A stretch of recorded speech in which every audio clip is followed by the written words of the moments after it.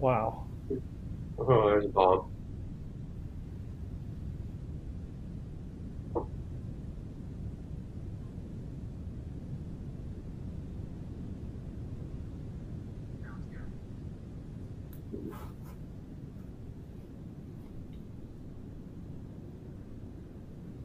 Aloha, I am Surfline Director of Forecasting, Kevin Wallace. Welcome to Surfline's Super Swell Saturday. We've got an XXL swell that has filled into the Hawaiian Islands this afternoon. Actually been on the rise all day. You can see bombing surf here on the island of Maui. This is out at Jaws. So we're streaming footage live from a helicopter. We are going to be moving over to Oahu's North Shore at times to check out what's happening at Waimea and the outer reefs. And overall, just checking out what is happening with this major swell that's impacting the Hawaiian Islands. I am joined by Big Wave Charger, former Big Wave Tour Commissioner Mike Parsons, and we're just going to talk you through what we're seeing here, what we expect to see through the remainder of the day, and overall just enjoying this incredible footage from what is the largest swell of the season for the Hawaiian Islands, probably the largest swell of at least the last couple of years. And one of the largest swells of the last decade here.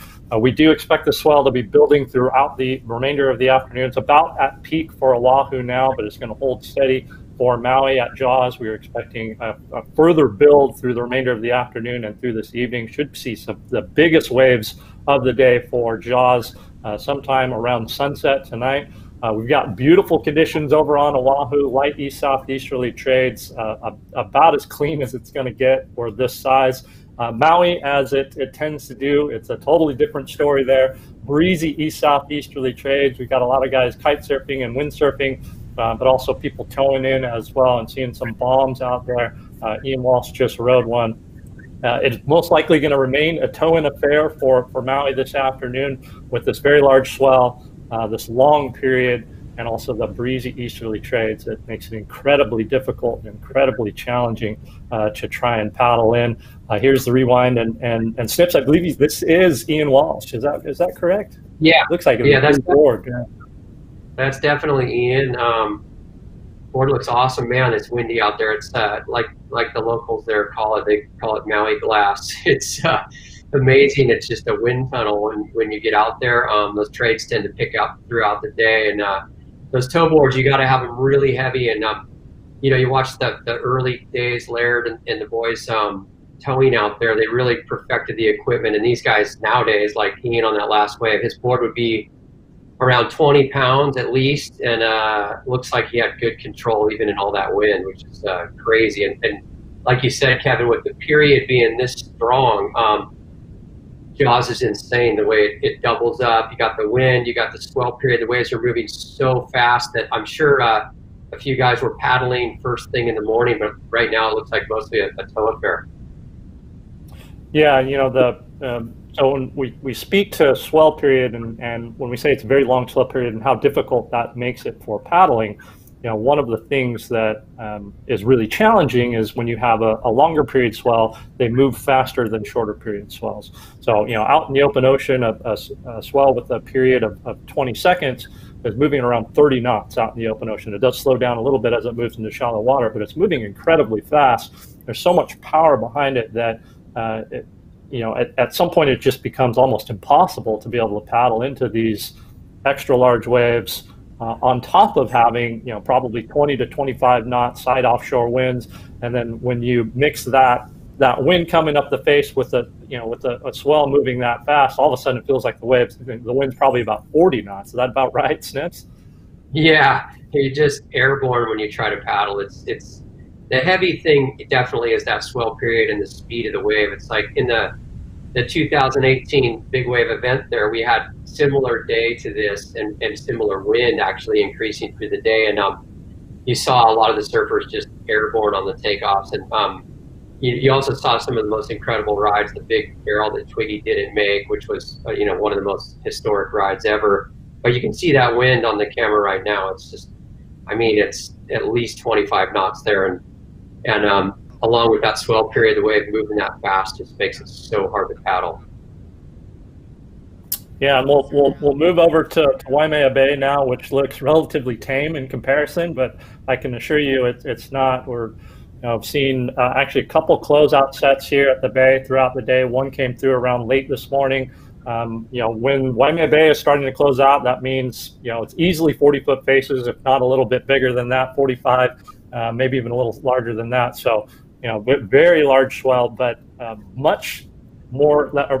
Much more user-friendly conditions, as user-friendly as it can be at 40 to 50 feet. But we've got much lighter winds here. It's out of the east-southeast. We actually have a front that's moving through. It's going to pass to the north of Hawaii this evening. The island of Oahu actually see some light variable onshore winds overnight and into tomorrow morning. That's going to be actually the really interesting thing for Jaws heading into tomorrow. Is the swell is going to be on the decrease. It is going to be dropping off through the day, but we expect to see much lighter winds on Sunday. So I think, especially first thing tomorrow when that swell is still at its largest, and the wind's basically light and variable, which almost never happens for Jaws and Maui in general.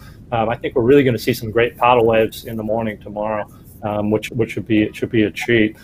Snips, going back when you were charging here, and you had a really historic ride on a swell in 2002.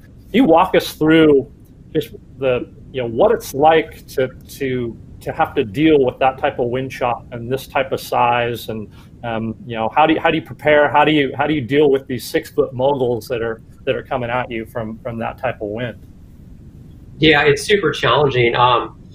In the 2002 swell, we were actually in a tow-in contest, and I was towing with Brad, and we were in a heat with Buzzy Kerbox, who was a local there. So we just actually said, hey, let's follow these guys and see what they do. We actually watched Laird and Dave Kalama and all those guys surf it first thing in the morning before the event started to try to figure out how to do it. It was our first time towing there, but it's still radical to have the wind coming up the face. It creates these huge moguls on the way down, and a lot of times you get airborne, and at those highest speeds you're trying to have really good equipment that can stick down to the water and not cavitate, and really just keep up with the speed of the wave. So navigating those bumps at Jaws is quite an experience.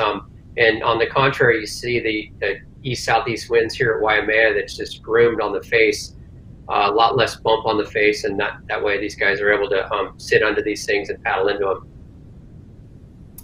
Yeah, it's interesting what a major difference you can see in the wind from Oahu to Maui. They're relatively close, obviously, but on a day like today, we're probably maybe 10 knots of wind, something like that. I haven't looked at the latest wind observations for Oahu, but easily double that, probably 2.5 to maybe almost 3 times that strength over on Maui. And a lot of times that does happen when you start to see the flow shift a little more east to east-southeast. What happens is you'll get some blockage of that wind by the Big Island of Hawaii. There's 2 really large volcanic peaks in Mauna Loa and Mauna Kea, which I believe are both over 12,000 feet, if memory serves me correctly. And so the airflow likes to kind of go with the path of least resistance. A lot of times, instead of going up and over, it'll kind of bend around to the sides and somewhat accelerate on the north side of the Big Island, and then that's just on a V line basically for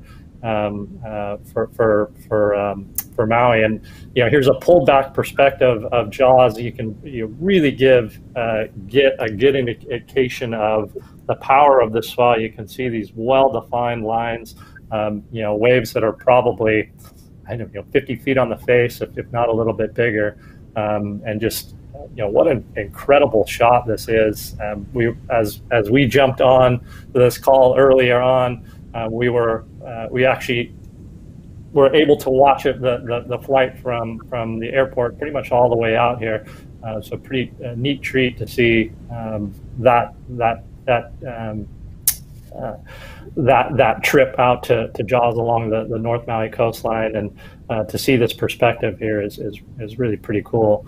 Snips, you mentioned Buzzy Kerbox as being one of the Maui locals, and that's something that's always impressed me about just the Maui guys in general. You know, you had that first generation of kind of towing guys, Buzzy and Laird and Dave Kalama and that whole crew, kind of the strap crew that started, I don't know, kind of mid to late 90s.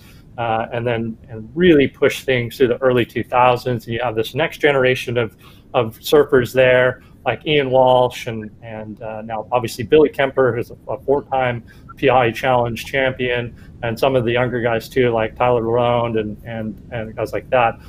The thing that always strikes me when I watch those guys surf is how comfortable they are in these incredibly heavy conditions, especially with the wind.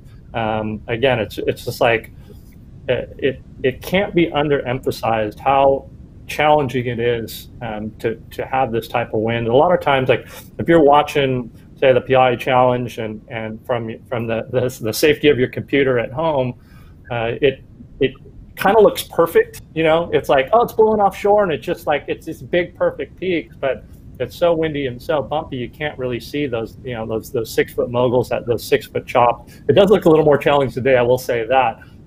But you know, sometimes it does look easy, but it's nothing but. And the Maui crew in general, just, you know, whether the old school guys or all the way through the younger guys and younger gals now that are charging, they just make it look so easy. Yeah, it's incredible. I mean, you know, they all surf Hukipa a lot, and that's windy a fair bit. And you also notice a lot of them, you know, obviously Maui, the windy island, they're so good at all water sports. You look at what Kai Lenny's doing on a daily basis over there, whether even when it's small, he's in those elements all the time. So they get really comfortable in those conditions. But the thing that's crazy too about Maui is, and Jaws in particular, it's kind of producing the best big wave surfers in the world right now, with Billy Kemper and Kai Lenny and Ian Walsh. I think are the 3 guys from Maui and from Jaws that have kind of put themselves as the premier big wave surfers on every swell everywhere in the world right now. Like you said, you got the local crew like, you know, Albie Lair and Tyler Ron, and you've got, you know, Paige Alms on the women's side from there, who's kind of been leading the charge for the gals all over the world. So it's an amazing island for talent in the big wave world. And I just think they have great areas to practice, and dealing with that wind. They go to a place like Mavericks or over here at Waimea, and it's everything else seems easy after your deal with Jaws. Yeah, the classy, like just like, oh yeah, no big deal. This is easy. Yeah. Well, if you're just joining us here, we are. This is a Super Swell Saturday. I'm Director of Forecasting Kevin Wallace at Surfline. I'm joined by Mike Parsons, and we've got a giant swell that's hitting Hawaiian Islands today. It's been building throughout the morning. It's basically going to be peaking this afternoon. For Oahu, it's essentially been peaking since around late this morning, and it's just going to continue all day. Maui is going to continue to build through the second half of the day. You know, if we look at some of our buoy observations, buoy 1, which is located right around 270 miles northwest of the island of Oahu, and is a really great indicator for us in terms of just timing of swells and size of swells and things like that. You know, it's about 8-ish hours from Oahu on a swell of this direction in this swell period, and about 12 hours from Maui. We saw that buoy peak starting around 1:40 last night, or early this morning, I should say. And then that continued through. We kind of saw a secondary peak around 6 to 7, 6 to 8 o'clock. So again, that's a great indicator for us that, you know, swell is peaking right now for Oahu, and it's going to be peaking late this afternoon and this evening for Maui and for Jaws. You know, Snips, we've had I should say, I've had the good fortune of working with you over the years doing, you know, whether it was big wave tour events or, you know, going way back, like some Billabong Pro events like at Mandaka and J Bay and things like that. You know, as the former big wave tour commissioner, you know, what were the challenges that you faced with calling on an event like, you know, say the PI Challenge or something like that? Oh man, it was pretty stressful, as you remember some of those calls. It's crazy when you see these storms pop up on the maps, and you start getting the calls from all the big wave surfers. Everyone starts talking, and a few days goes by, and it starts developing. The storm starts happening, and then it's all about conditions and wind and things that as you get into those final 72 hours of making the call and, the timing of the swell, all those factors. And it's hard because on the Big Wave World Tour, you've got, a pretty full day, especially like at Piahi, you've got men's and women's. We had 12 girls and 24 guys. So it's a full day of surfing. So you're trying to find a swell that can accommodate that period of time, that peaks right at the right time. So all those challenges, and then you, of course, got to factor in all the water safety and working with the teams there on how they're going to keep all the competitors safe. And so yeah, it was a really challenging job. Pete Mel did it as well. I did it for a few years. I think it's one of the tougher jobs for sure. Is one of the harder moments I ever had doing anything was the 2018 swell. Deciding to call it off midway through the men's. It was some of the most spectacular surfing any of us had ever seen, but I was getting calls from the competitors from the channel. It was getting wild. The buoys I was harassing you on what the buoys were doing. It was radical. The water patrol was overwhelmed. There were skis upside down. It was like, really feeling like someone might drown, and the wind was coming up. So we decided to call it off because we knew the next day we'd still have swell. But those were some of the most stressful moments of my life for sure, trying to, figure out what to do. I was also working with Gary Linden on the cliff, and so we had a really good crew of people, helping me with the decisions. But that was a stressful job for sure.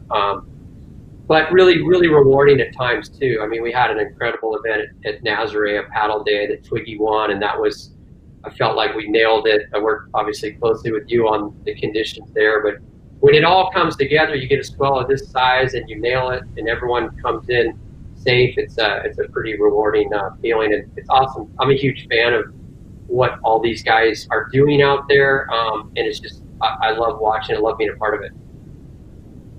Yeah, just thinking about that 2018 event, I was watching at home and getting progressively more nervous as the day wore on, and just looking at buoy readings myself and chatting with you. And at one point I really kind of got emotional because I was scared that somebody was going to die, and it got to the point where, like, gosh, am I responsible for this? So I was somewhat relieved when you called it off, to tell you the truth.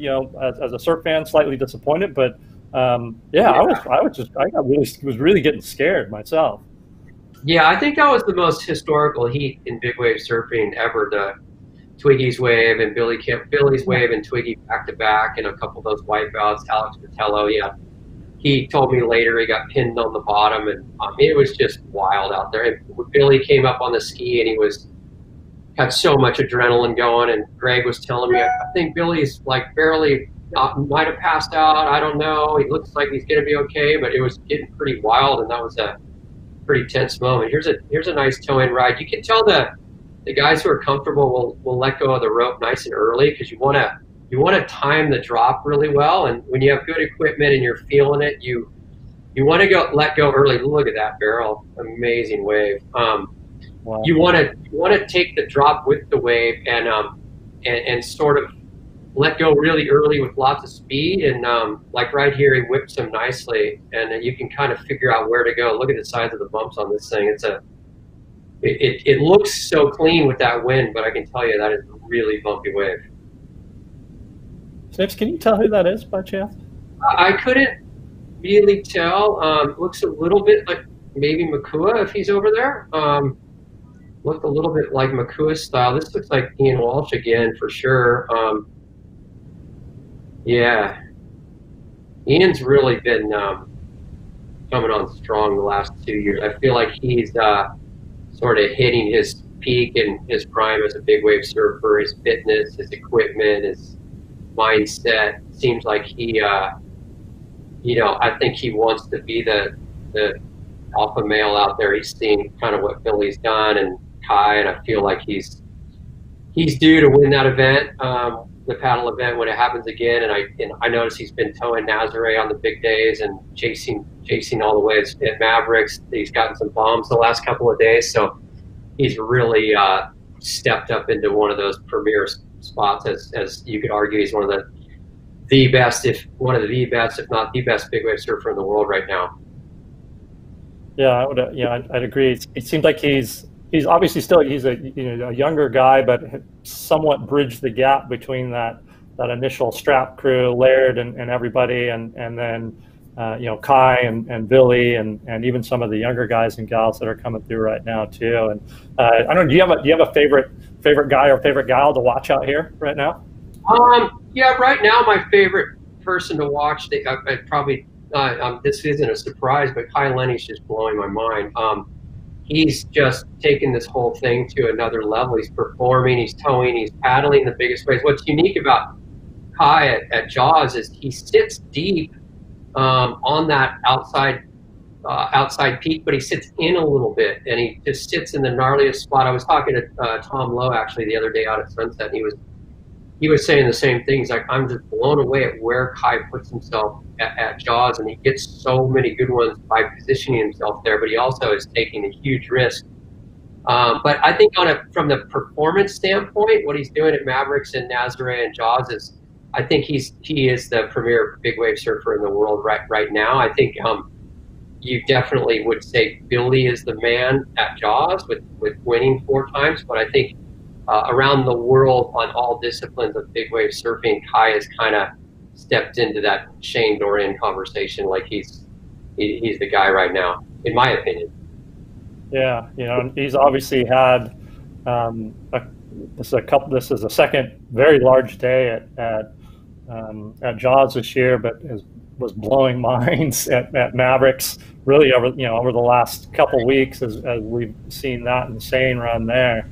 But yeah, I'd agree. I'd love to offer a dissenting opinion, but I'd agree. And we'll jump into the forecast and just have a look at the actual storm that set this swell up for the Hawaiian Islands here in just a sec. And the great thing about this is our satellite presentation of the storm.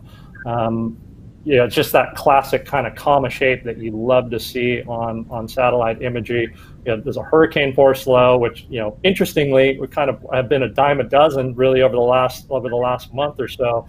The good thing about this particular storm was it took a better track towards Hawaii. Hawaii's been pumping for the last month, basically month and a half almost, but this is the first really XXL swell that we've seen since the beginning of December, and that all has to do with the track of the storm. It took a better track towards Hawaii versus kind of bowling over the top and pushing mostly towards the west coast. And there are a couple other good things about it too. So it moved at a speed and in a direction where it set up what we call a captured fetch. Sometimes you call it a dynamic fetch. There's a couple different names for it.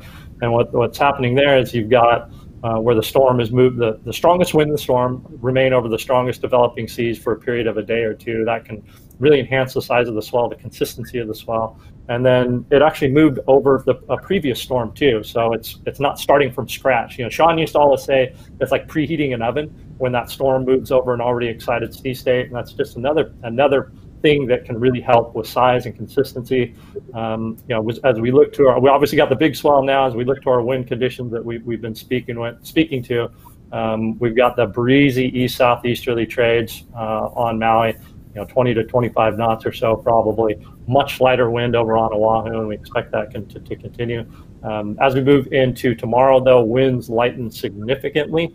Actually, probably come light variable onshore for Oahu, and just light and variable for Jaws. So here's our nearshore wind model, and you can see that this is the island of Oahu. Obviously, I'm kind of focusing on the North Shore, just showing those lighter east-southeasterly trades today. This is moving over towards Maui, and much stronger east winds there. But as we move towards the end of the animation here, you can see when those winds are really going to lighten up, and that's in response to a front that's going to pass to the north of Hawaii. And basically looking at kind of maybe some light onshore wind overnight, but then just light variable wind in the morning. I wouldn't be surprised at all to see a little local land breeze blowing lightly offshore in the morning. So be much cleaner, smoother conditions for tomorrow. The swell is still going to be sizable, dropping off, half-ish the size of today, somewhere in that range. But that should really allow for some performance surfing from the paddle crew on Sunday mornings, which would be pretty fun to watch. And if you are just joining us, welcome, aloha. This is Super Swell Saturday on Surfline. I am Director of Forecasting Kevin Wallace. I'm joined by Mike Parsons as we are live from the island of Maui. We got some incredible helicopter footage for you guys to check out, and surf probably in the 50-ish foot range on the face, maybe a little bit bigger. Just absolutely pumping swell. We expect it to continue to build for Maui through the remainder of the afternoon and into this evening when it's going to peak. Oahu is peaking right about now, and we'll see some footage from over there kind of peppered in. We'll be taking a look at our Waimea cam here and there. We've seen some incredible rides on some of the various outer reefs on Oahu too, where it's basically glassy. It looks a lot different than what we're seeing here on Maui. Here's our Waimea Bay cam. You can see outer log cabins out there in the distance too. That's kind of way out the back there, and Waimea has been pumping pretty much all day. This would be, if it wouldn't have been an eddy day, it's super close, obviously. Surf in the solid 18 to 20 foot range, Hawaiian scale. Back to Jaws here, and again, a lot of wind, so it's a combination of, we're seeing some windsurfers, but also the towing crew here is you can see somebody's just been whipped in. It's challenging conditions with this big long period swell and with all that wind, so we're probably not going to see anybody paddling in today. Snips, going back to the event, one of the fascinating things to me as I've worked with you and worked with the different members of the event crew is the safety and the logistics that go into safety around an event, and not even necessarily an event, just a day like today. Can you speak a little bit to everything that goes into the safety, the different zones and things like that at a spot like Jaws? Yeah, I mean, when the event's going on, you have about 8 skis, and they develop zones, and if one ski comes in and misses a surfer, there's another one directly behind, and we establish different zones to clear surfers and make sure there's not confusion. A lot of times in really big waves, a surfer goes down and everyone wants to get in there and help, and sometimes it can be confusing and too many skis going after one guy and all kinds of chaos. And the best big wave surfers in the world, and these guys out there towing right now, they're responsible for their own safety. They bring people like, Ian Walsh will have his brother out there. They'll have a bunch of the best Maui lifeguards. They'll have EMTs on boats. You can see Kai's whole crew on boats in there. They have radio communication from the cliff, from the boats. So it's come a long way in the safety world from when we first started doing it. It was just kind of, you put 2 life vests on out there and hope for the best, which was probably not the smartest thing in the world. But now with the inflatable life vests and bringing the EMTs and the proper people out there, it's a serious game, and that's why we're seeing less people coming up injured or even worse. But then again, when it's really huge, it's always a pretty dangerous game. Yeah, and as we rotate through some of our cams here, it just moved off of Waimea. This, believe it or not, is actually pipeline. It's basically unrecognizable. It's just washing through, waves breaking way out on Third Reef and washing through right now. None of the beautiful barrels that we've seen over the last month or so. The swell is much too big, and it's all about the outer reefs today on Oahu, Waimea, and then obviously back here at Jaws. Yeah, the safety thing it's been interesting and really cool to see that and see the things that crews like the Big Wave Risk Assessment Group are the teaching and the education that they're going through, and obviously it makes sense. This is, I would argue, probably the most dangerous sport in the world is big wave surfing, and to have the rescue teams in place is, I think it's been essential, and I'm positive it has saved lives over the last several years. Oh, no doubt. I don't think there's too many surfers that would argue have surfed Jaws before that wouldn't say this wave is the wave. It's the gnarliest wave in the world. It's the most powerful. It's There's just nothing in the world like it. The way that it bends around the reef and how thick it is, how hollow it is, and just how much power it has. Not only can it be the tallest wave in the world, but it also, I think, packs the most punch. Certainly, you can argue other waves, have their own factors that make them maybe equally as dangerous, like Mavericks for me with the rocks and the different factors there. But I don't think there's anywhere in the world as powerful as Jaws. And yeah, it's just an absolute miracle of a place. And I feel lucky to have been able to surf it, and it's just a special place. Yeah, this is a cool view looking obviously back towards land. You can see Bavella Gulch there, which does help help create this wave. Essentially, you get freshwater runoff coming out of this canyon, and that inhibits coral reef growth and can also erode away at volcanic rock, which Hawaiian Islands are volcanic in nature. And so you get, what's happened is you've got this reef shelf next to a deep water canyon. And that's the magic that makes this wave work. And just like any big wave spot in the world, something cool is going on underwater. The bathymetry or the underwater topography is what's creating these types of waves. Whether it's kind of this deep water canyon and shelf like we have here at Jaws, whether it's this giant deep water canyon like we have at Nazare, or shelf at Mavericks. Something interesting was going on underneath the water, and that's why these spots can produce waves and hold waves with good shape. In the case of Jaws, should be able to have good shape, rideable shape on waves up to around 80 to 90 feet before it closes out. And to the best of my knowledge, we've never had a swell that's closed out at Jaws, but I may be forgetting something somewhere along the way. Yeah, I don't remember a swell that I've ever seen close out at Jaws. At Jaws, the reef is so incredible because a lot of people compare it to like a 50-foot V-land, and it's just a perfect reef. You see that wave barreling going by there. It just it can really handle a lot of swell. It looks like there's a fair bit of west in the swell today, Kevin. The way it's pretty hollow on the inside is. What's the primary direction of this swell for here?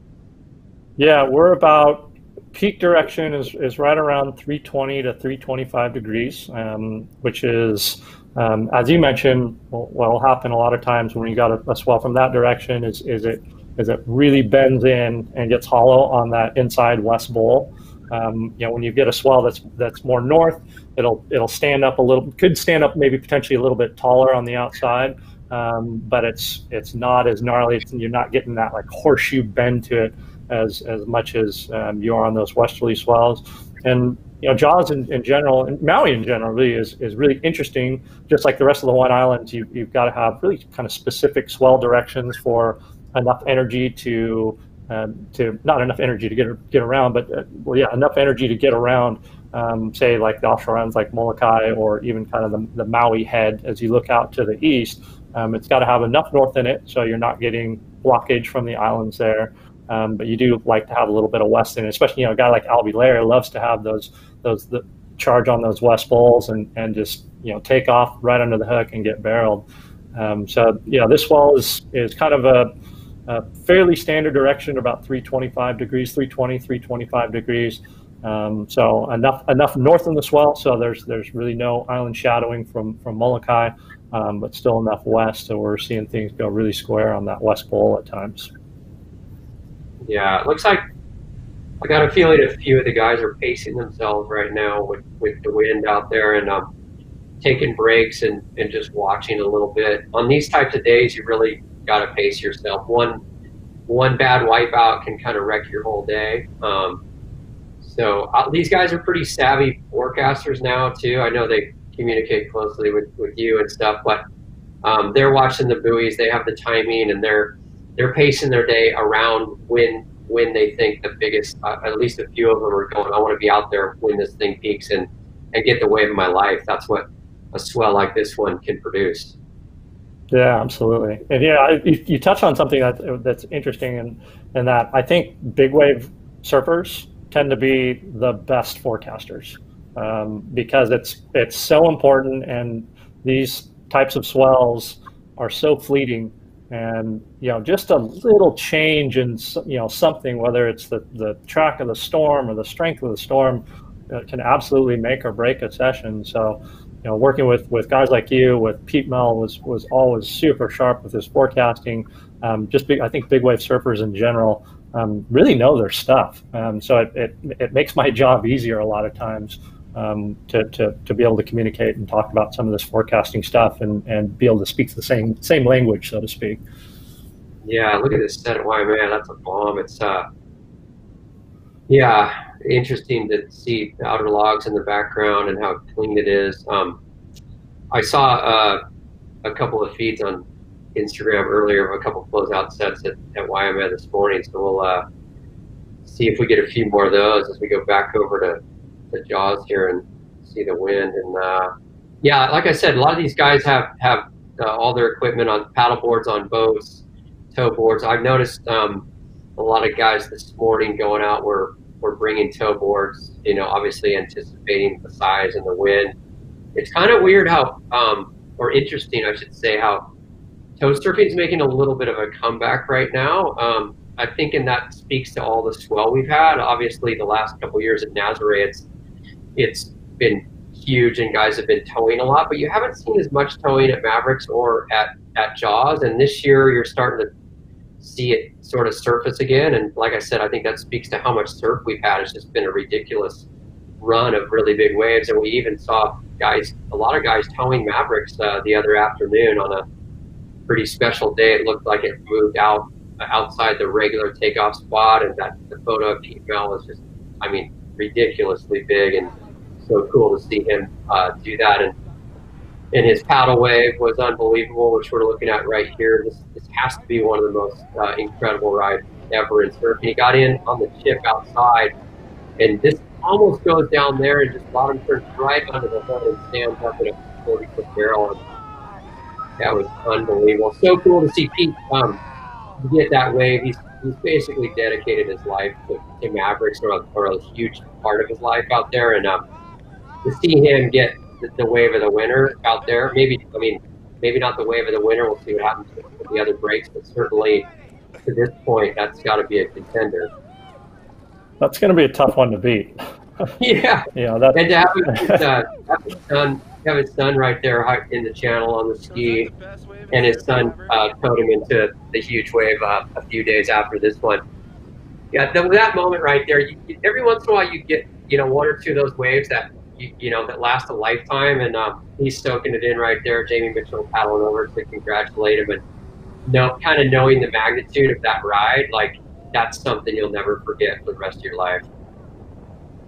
So for you, what was that wave, or what were those waves? For me, I had two or three. I probably had three rides. I had two at Cortez and one at Jaws. The 2002 wave at Jaws, I was in a contest, and it was the opening scene of the Billabong Odyssey, and it was before drones, and the helicopter was backing up, and I was looking up going, holy smokes, the helicopter is so close here. And that was the best ride of my life, where I got a nice big barrel at Jaws and kind of got blown through the barrel and felt myself lifted into the air and kicked out of the way, or I straightened off and got blasted, but I was through the hard part. That was the ride of my life for sure in 2002. And then and I had two at Cortez, and those were both pretty special rides. One was in Step Into Liquid. It's the first time I surfed with Pete Mel and Skin Dog out there, and me and Brad, and that was probably the best day of my life ever surfing in 2001. And then the other one was at Cortez as well. I got the biggest wave of my life. Snuck out there with Greg Long and Twiggy and Brad again. So those three waves, I'll never forget anything about them. And you get those are the ones where you kick out and you just go, okay, I'll remember everything about that forever. And that wave of Pete Mel is certainly one of those where he's going to look back a lot of years from now and remember all the little nuances and everything that happened on that wave, because it's not every day you line up a 50-foot wave at Mavericks paddling and get a stand-up barrel. It's so hard to do, just to be in position and and find that kind of wave and then execute it perfectly, it's almost impossible. So that's why you saw his reaction. He knows the magnitude of that ride. Yeah, that was it's incredible that we've seen Pete get two of the best waves of the last 2 decades at least, anyway, within a week of each other too, or a few days of each other, maybe not even a week, something like that. Yeah, which is pretty wild. Unbelievable.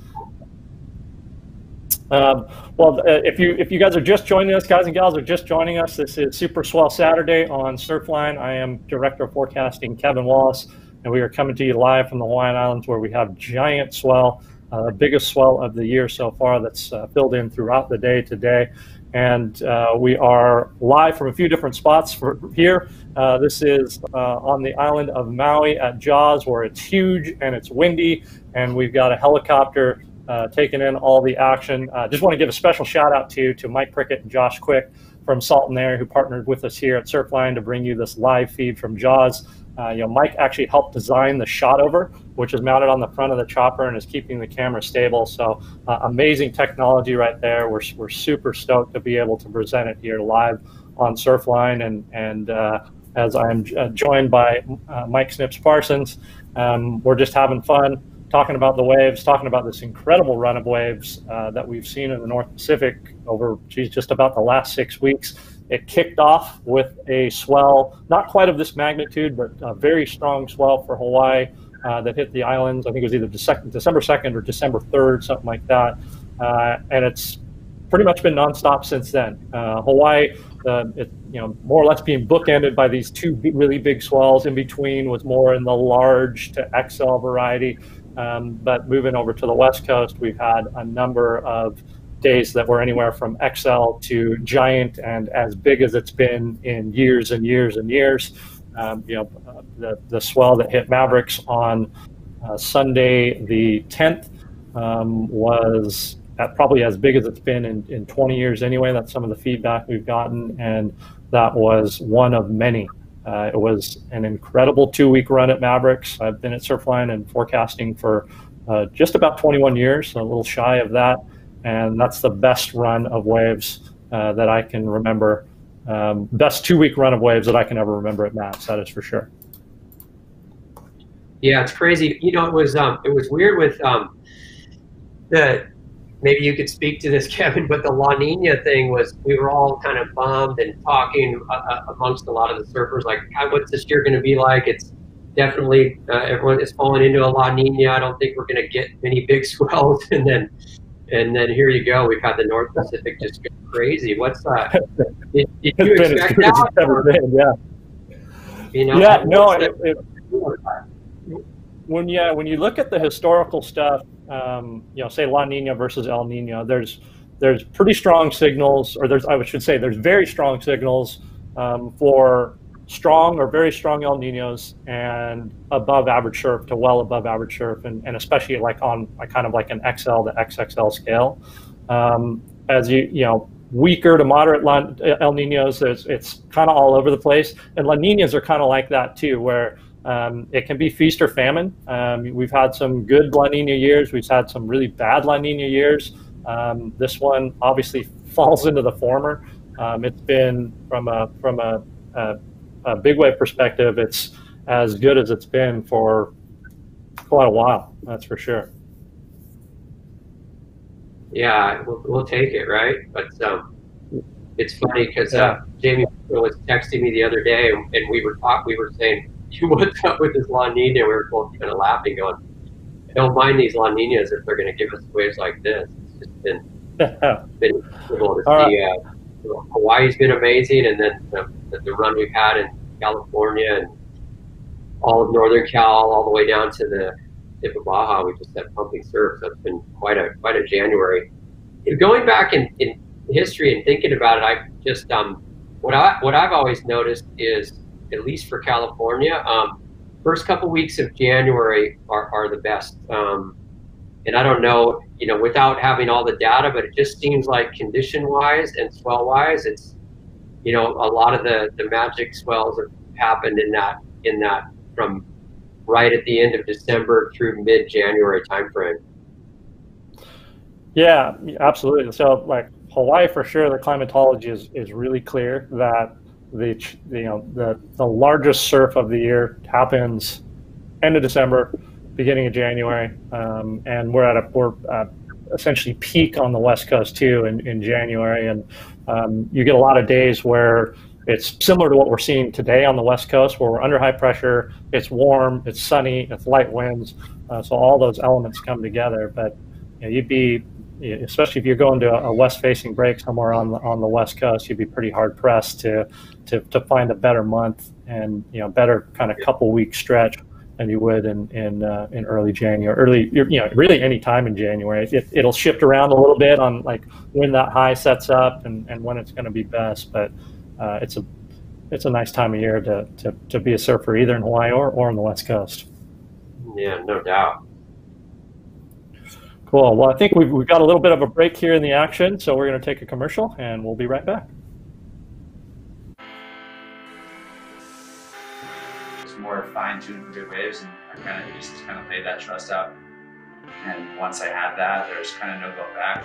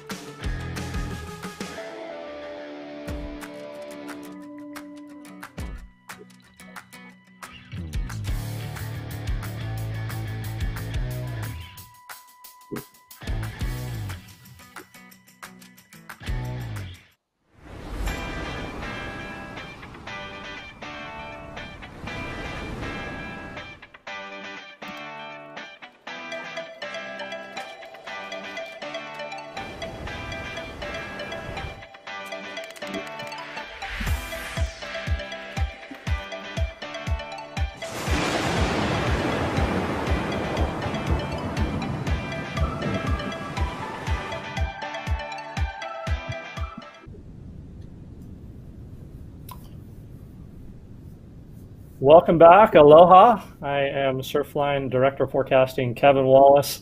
We are here on a super swell Saturday, XXL swell, slamming the Hawaiian Islands. It's been building throughout the day today, peaking this afternoon for most zones. We are live from the island of Maui here, checking in at Jaws with some insane live helicopter footage. We'll be checking in on Oahu, both Waimea and some of the outer reefs as we move through the next little bit. And I'm also joined by Big Wave Charger, former Big Wave Tour Commissioner, Mike Parsons, and we are just chatting waves. And, Mike, it's just been this incredible run in the North Pacific lately. It's I don't know if I'm going to say it's culminated in this, but we're still going. But it's been kind of cool to see. We saw things kick off in Hawaii about 6 weeks ago. Beginning of December, we saw a swell that was not quite this big, but very large in the Hawaiian Islands, and actually kind of similar conditions too, where it's breezy on Jaws and really light wind on Oahu. We've got another great one here, so it's nice to be sitting here with you, talking surf. It's nice to not be stressing about it too much. Most of the time over the years, we were talking about trying to call contests on at Jaws, and so to just enjoy it here is a real pleasure. Yeah, it is. It's been a heck of a year, and it's unreal to see what all the guys and girls are doing now in big waves, how it's progressing. What the women have been doing has been awesome. With like Andrea Mahler towing in out there with what Paige Holmes has been doing. Justine DuPont, the other day we saw her get an amazing wave at Mavericks. Keala Kenley being invited into the Eddy. So Bianca Valenti getting a couple big waves at Mavericks the other day. So it's great to see the girls progressing. The guys, it's just been through the roof with what they're doing nowadays. I don't think there'll be a contest this year at Jaws, but hopefully that returns again next year. And it's just fun to watch how much the big wave stuff is progressing as we take a peek back here at Waimea. We saw some huge sets here earlier in the day. Hopefully we see another one of those crazy sets come through. And Yeah, I think you said earlier, Kevin, this might have been a good eddy day. Is that because I noticed the storm, some of the peak wind speeds came within like 1,000 miles of the island, and I always remember Sean saying why a man needs those storms that get really close. And I think the big outer log cabins day with Ken Bradshaw's wave was one of those types as well. Yeah, right on. It's, Waimea is somewhat unique in the amongst big waves in that it doesn't really maximize things on super long period swells. A spot like Jaws, or which we see here on screen from the helicopter, or a spot like Nazare, which they love the long period and they're going to be biggest when it's really long period.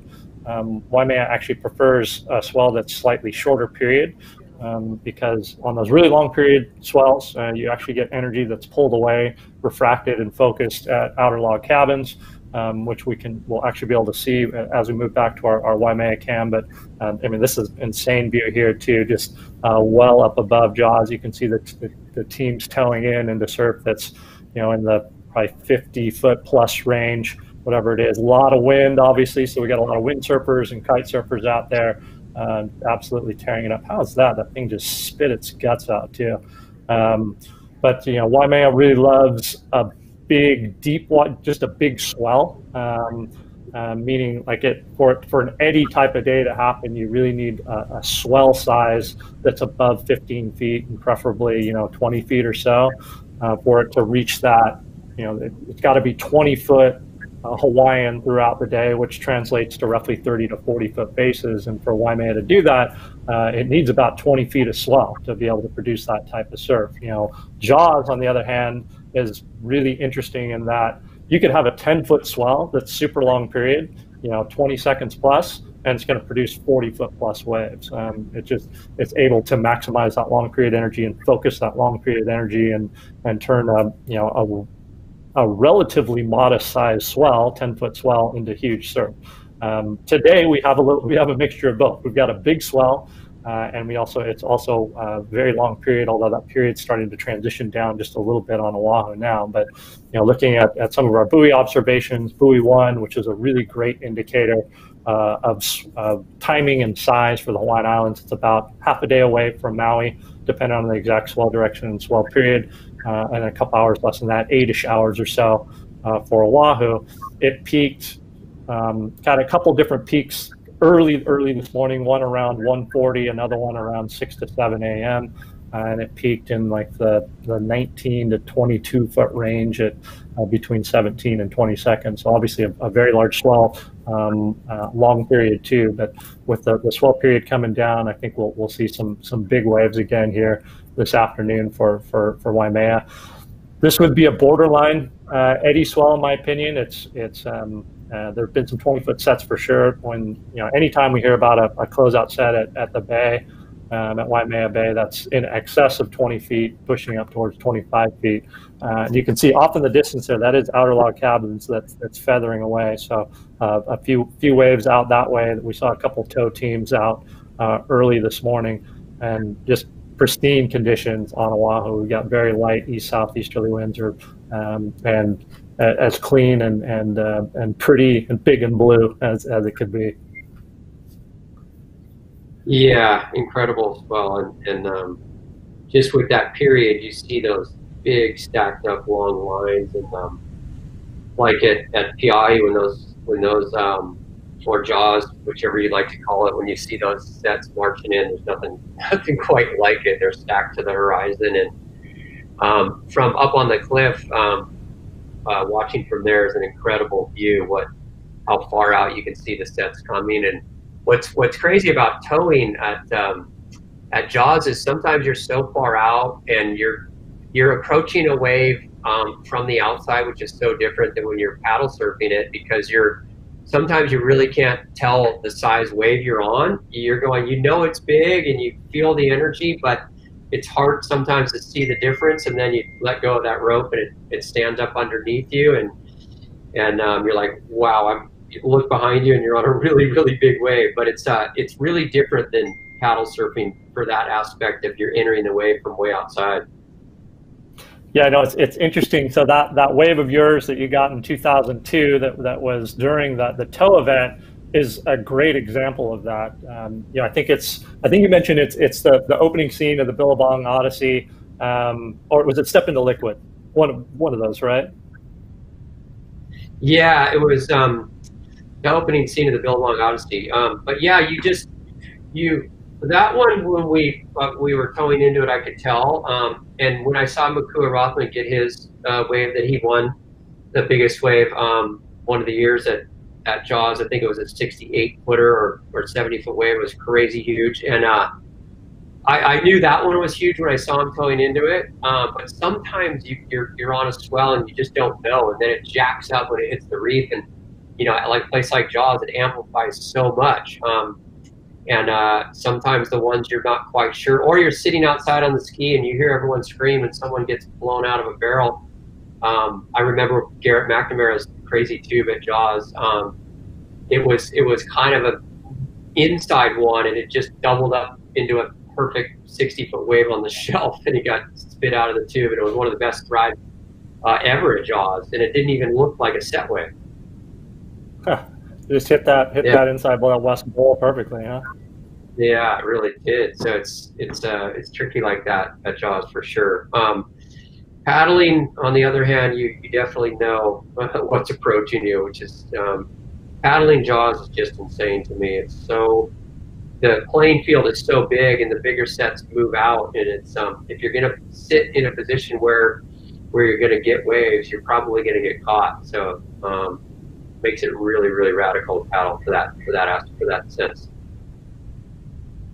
So what's it? Have you taken a bad wipeout at Jaws before? I have.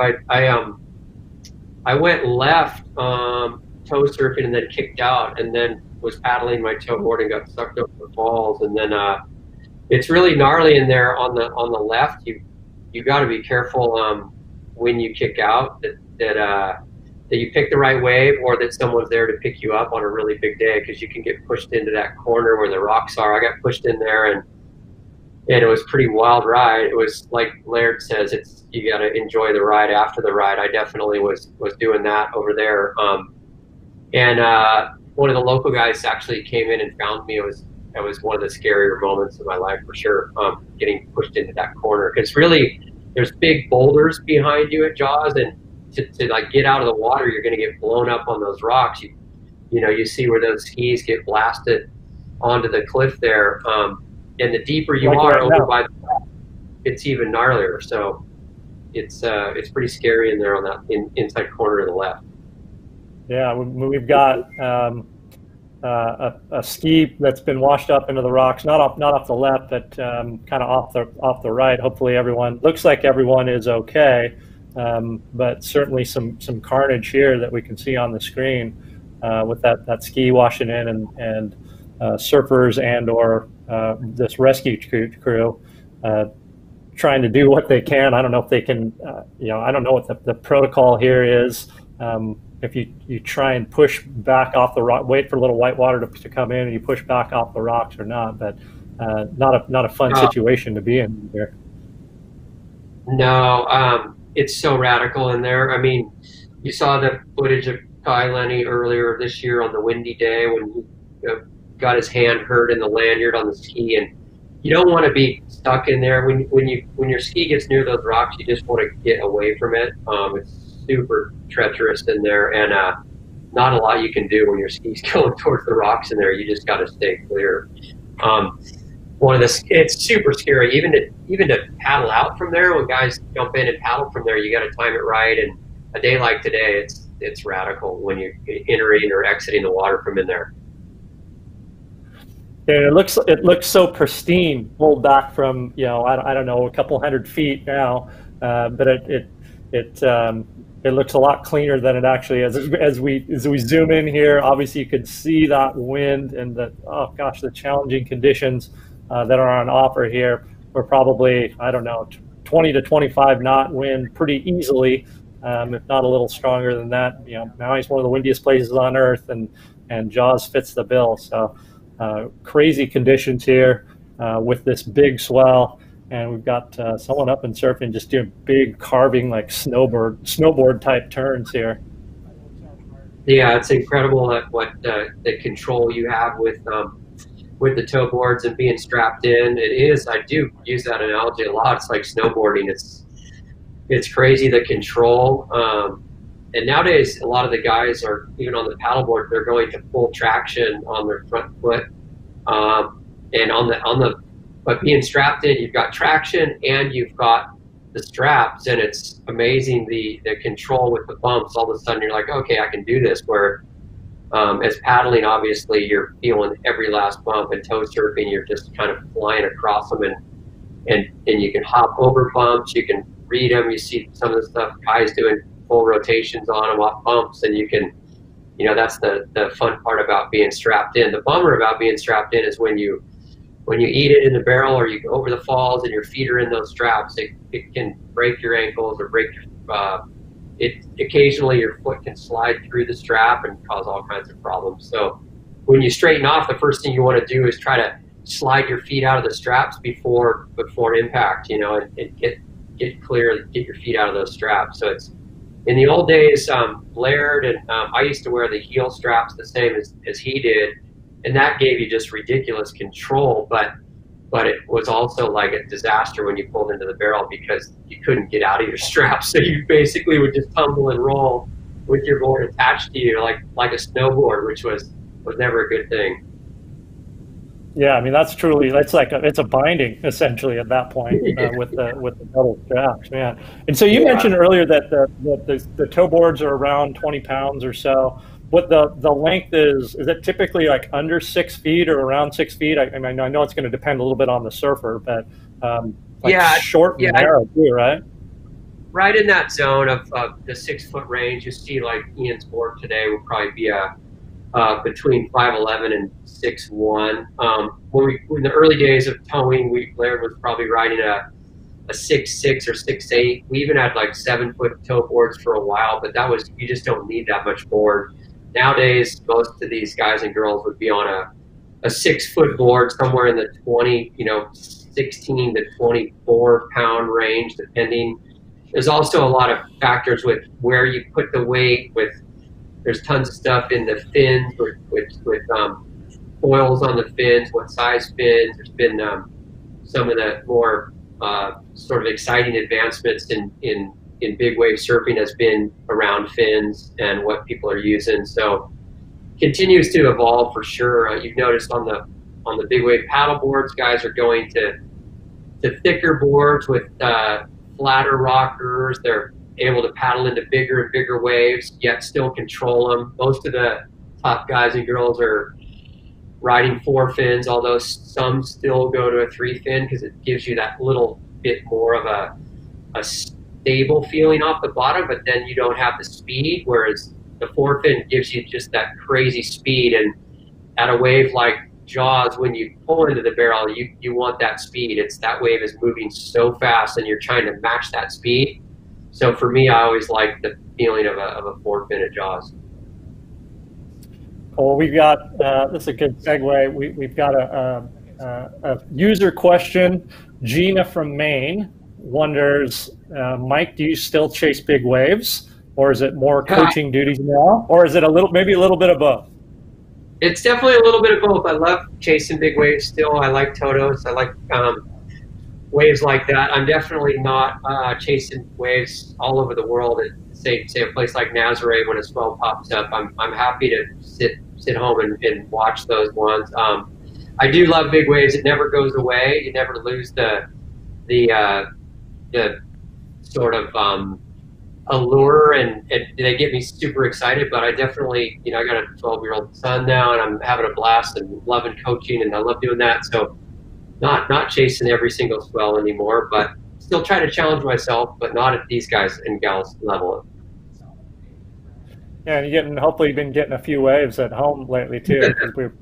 It's all the surf that's been hitting Hawaii has also been hitting California, and hey, we've got more on the way. Like, this swell is coming to California too.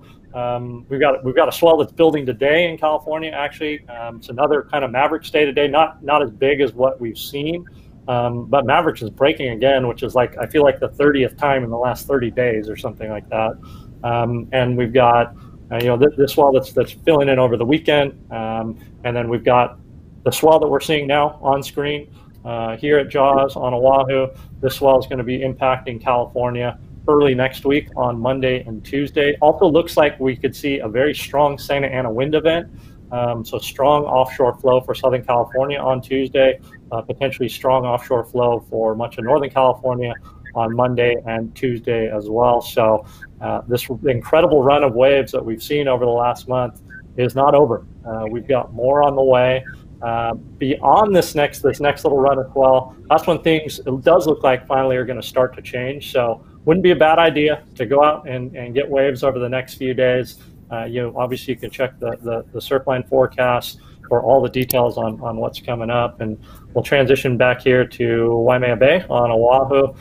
This is one of our live cams on the site. As a user, as a Surfline subscriber, you can watch this cam to your heart's content, which is pretty cool on a day like today. Set it up. I actually like to set it up, plug it into my big screen TV at home. There's a few different ways you can do that. We actually have an article on the site. It shows you how to do that. But it's a pretty nice way to end the day is plug in one of the Hawaii cams, watch a sunset, and just sit back and relax and watch a surf. It's still pumping here on Oahu too. We're moving over here to Pipeline, which is, as I mentioned a couple times before, pretty much unrecognizable. It's just huge and washing through.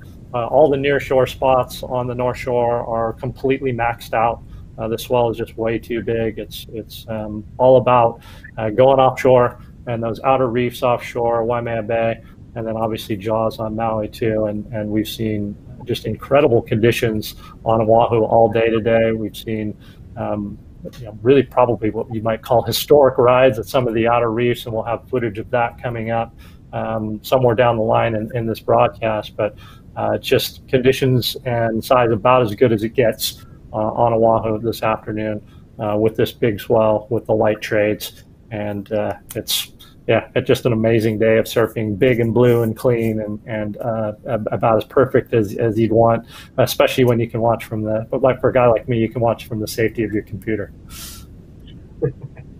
Yeah, no doubt. It's been awesome. I do the same thing. I have put the cameras up on the big screen TV. It's just amazing, the technology nowadays and what you can do checking the surf all around the world. It's pretty awesome. And this helicopter footage has been incredible from Jaws, just the technology there, and being able to see the wave approach from that angle is just nuts.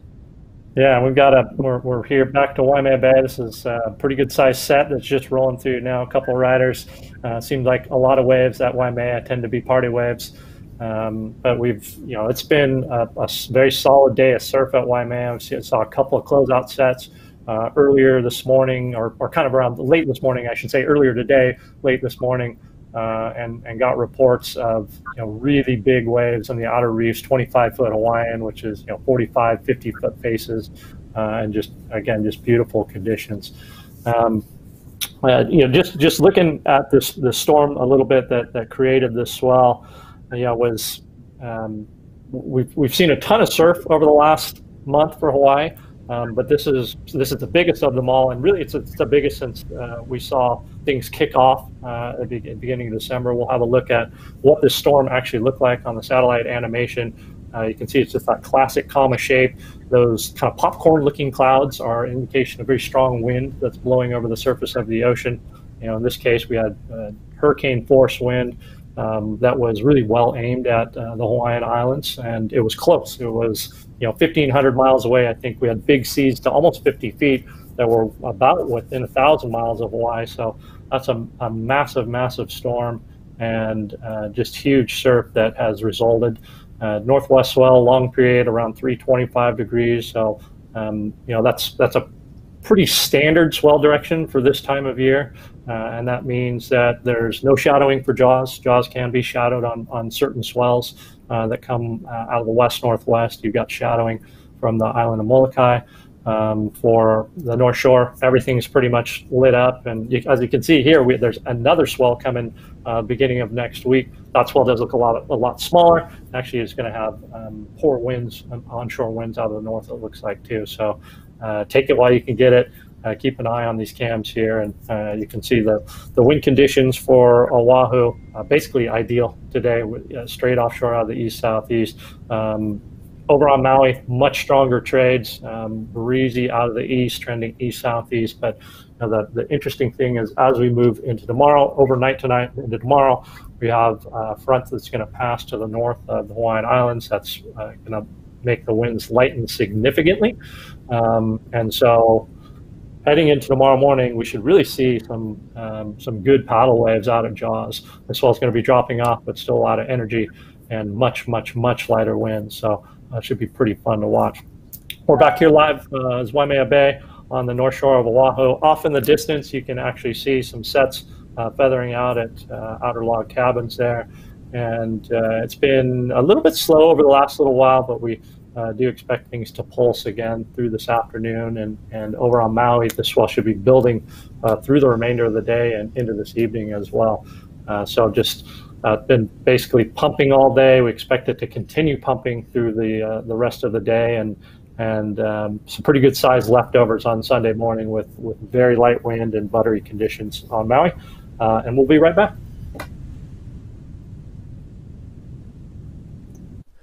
Aloha, I'm Surfline lead forecaster Jonathan Warren. Welcome to the mechanics of Piahi, or the more commonly known name of Jaws, a big wave powerhouse located on the north coast of Maui.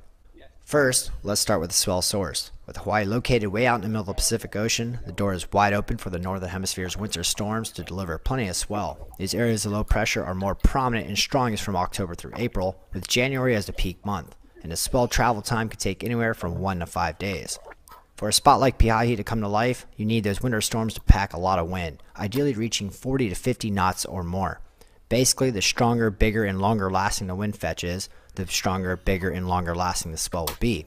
And if that fetch takes a favorable jaunt towards the islands, then it'll greatly assist in maximizing swell potential and consistency. Furthermore, you also want the fetch to be within the swell window for Jaws, so swells more north of 300 degrees that clear the east side of Molokai. However, the ideal swell window for this wave to break properly is from around 305 degrees west-northwest to around 350 degrees north-northwest. The more westerly angled swells tend to be more vertical and hollow, while the more northerly angled swells tend to be a little bit more mellow, but with the lines staying more open as they wrap in. However, keep in mind that swell size and period will also play a role with that. This clip of Shane Dorian's XXL Wave of the Year from October 2012 was a long period northwest swell from around 315 to 335 degrees that topped out on buoy 1 with around 15 feet at 17 seconds. Now, what makes this particular spot so big and perfect? Well, that will be the underwater landscape. Starting with the unique configuration of the offshore bathymetry, incoming swell is refracted and directed towards this section of coast. However, the real magic is the local bathymetry. Jaws is a classic setup of deeper channel with an adjacent shallower reef, just like many breaks in Hawaii and around the world.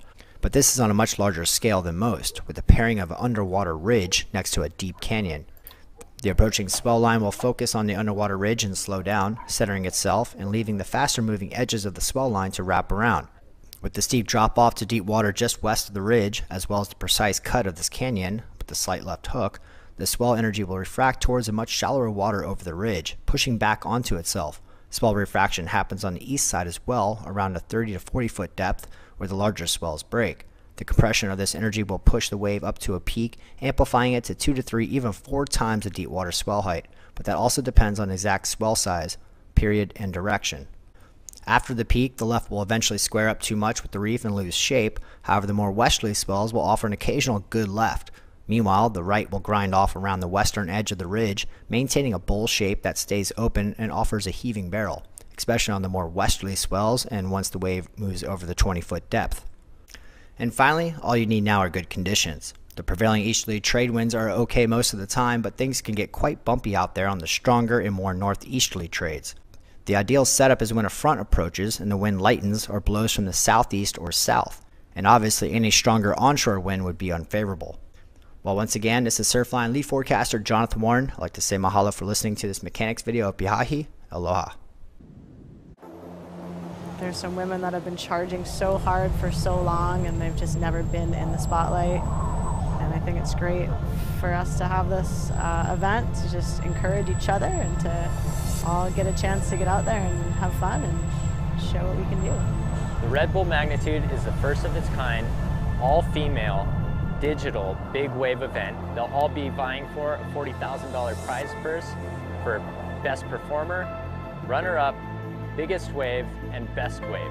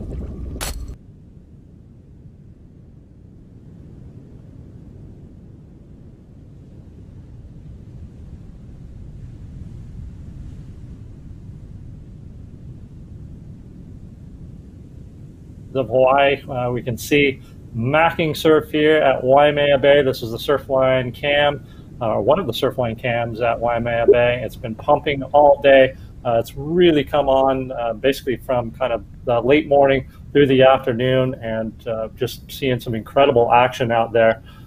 Surf running in the 18 to 20 foot range. That's Hawaiian scale for the North Shore of Oahu. Getting reports of sets up to 25 feet over some of the outer reefs. The normal spots totally washed out, but as you can see, spots like Waimea, those outer reefs over at Jaws, it's macking, it's perfect, it's going off. We've got beautiful conditions. It's just big blue and about as clean and as good as it's going to get. We're the storm that set this up happened just a couple days ago. It's been one in a long run of swells that we've seen for Hawaii and really throughout the North Pacific over this last month to 6 weeks. This swell is on the way to California early next week. California's getting a new swell today, the same one that hit Hawaii on Thursday.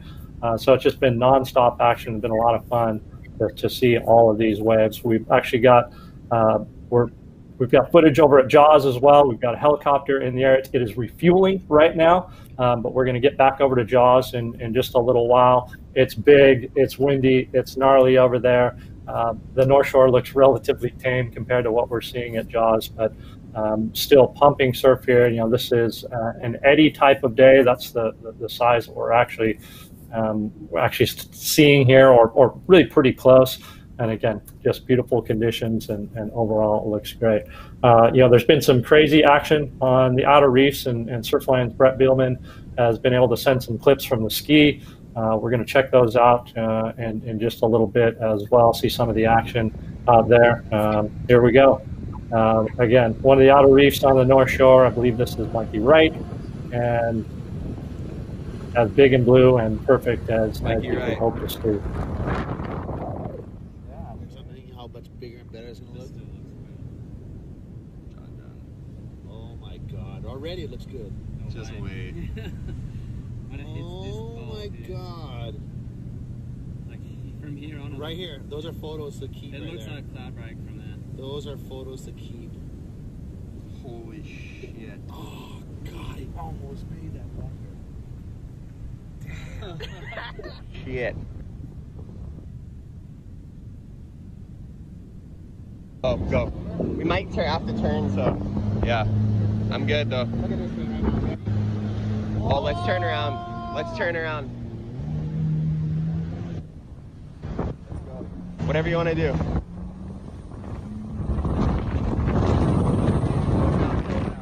Oh my God. What the fuck? What the fuck? Yep, I got it. So we got big, obviously giant sets on some of the outer reefs here. Beautiful conditions. I don't even know how big that is.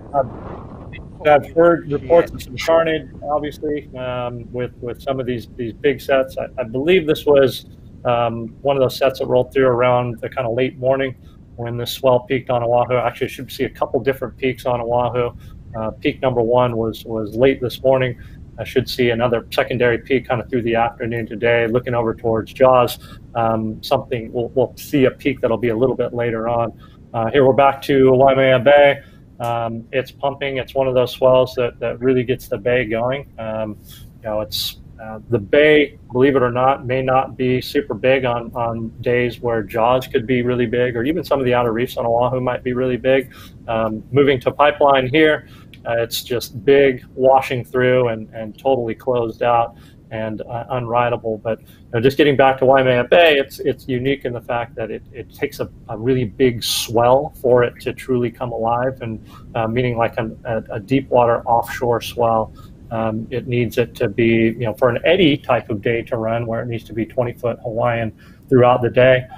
You really need around 18 to 20 feet of deep water swell for it to produce those types of waves. You know, compare that to a spot like Jaws, which can take that long period energy, really focus it, amplify it, and you could have a relatively modest 10-foot swell that could create, you know, pretty easily 40 to 50-foot surf if you have a very long swell period, say 20 to 22 seconds or so. So, you know, surf is going off throughout the islands. I am also joined by Mike Parsons, Big Wave Charger, former Big Wave Tour Commissioner, a guy that I've had the pleasure to know for just about 20 years now. We've worked on different events over the course of that time. Always been my pleasure to work with him and to learn about a lot of these big wave spots too. Snips, welcome, and stoked to be sharing this time with you and just watching some insane waves. Wow, those waves on the outer reefs on the North Shore are doing their thing right now.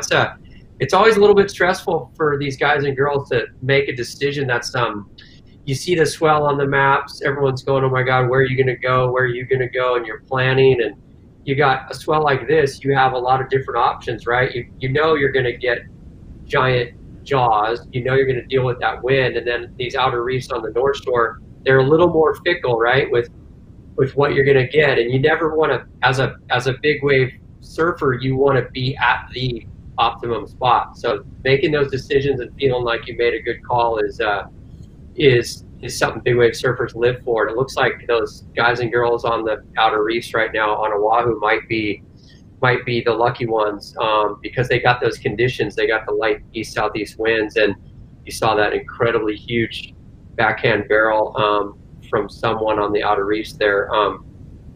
I'm not too sure who it was, although a pretty familiar style, but unbelievable. And you see some of these sets at Waimea, just incredible stuff. Definitely the biggest day at Waimea in a long time. And then of course over on Jaws, you're going to get some incredible tow waves at the moment in all that wind. Yeah, so I going back to that big barrel, I think it was John Florence. Not surprisingly, getting one of the best waves in the day. I was going to say John, but I didn't want to speculate, but it sure looked like his style, and I know he loves that particular wave.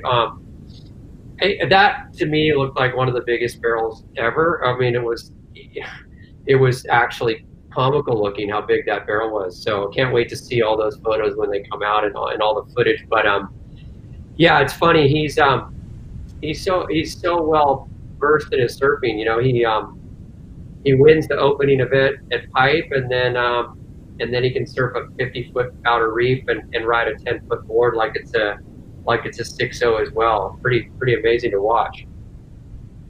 Yeah, that's the thing that always impresses me about John is he makes really big waves look really easy, and rides those types of waves like most of us would love to ride a head-high day down at the local. And all right, looks like our chopper is back in the air. It's been refueled. We are heading out to Jaws right now. It's big, it's windy, it's wild over there.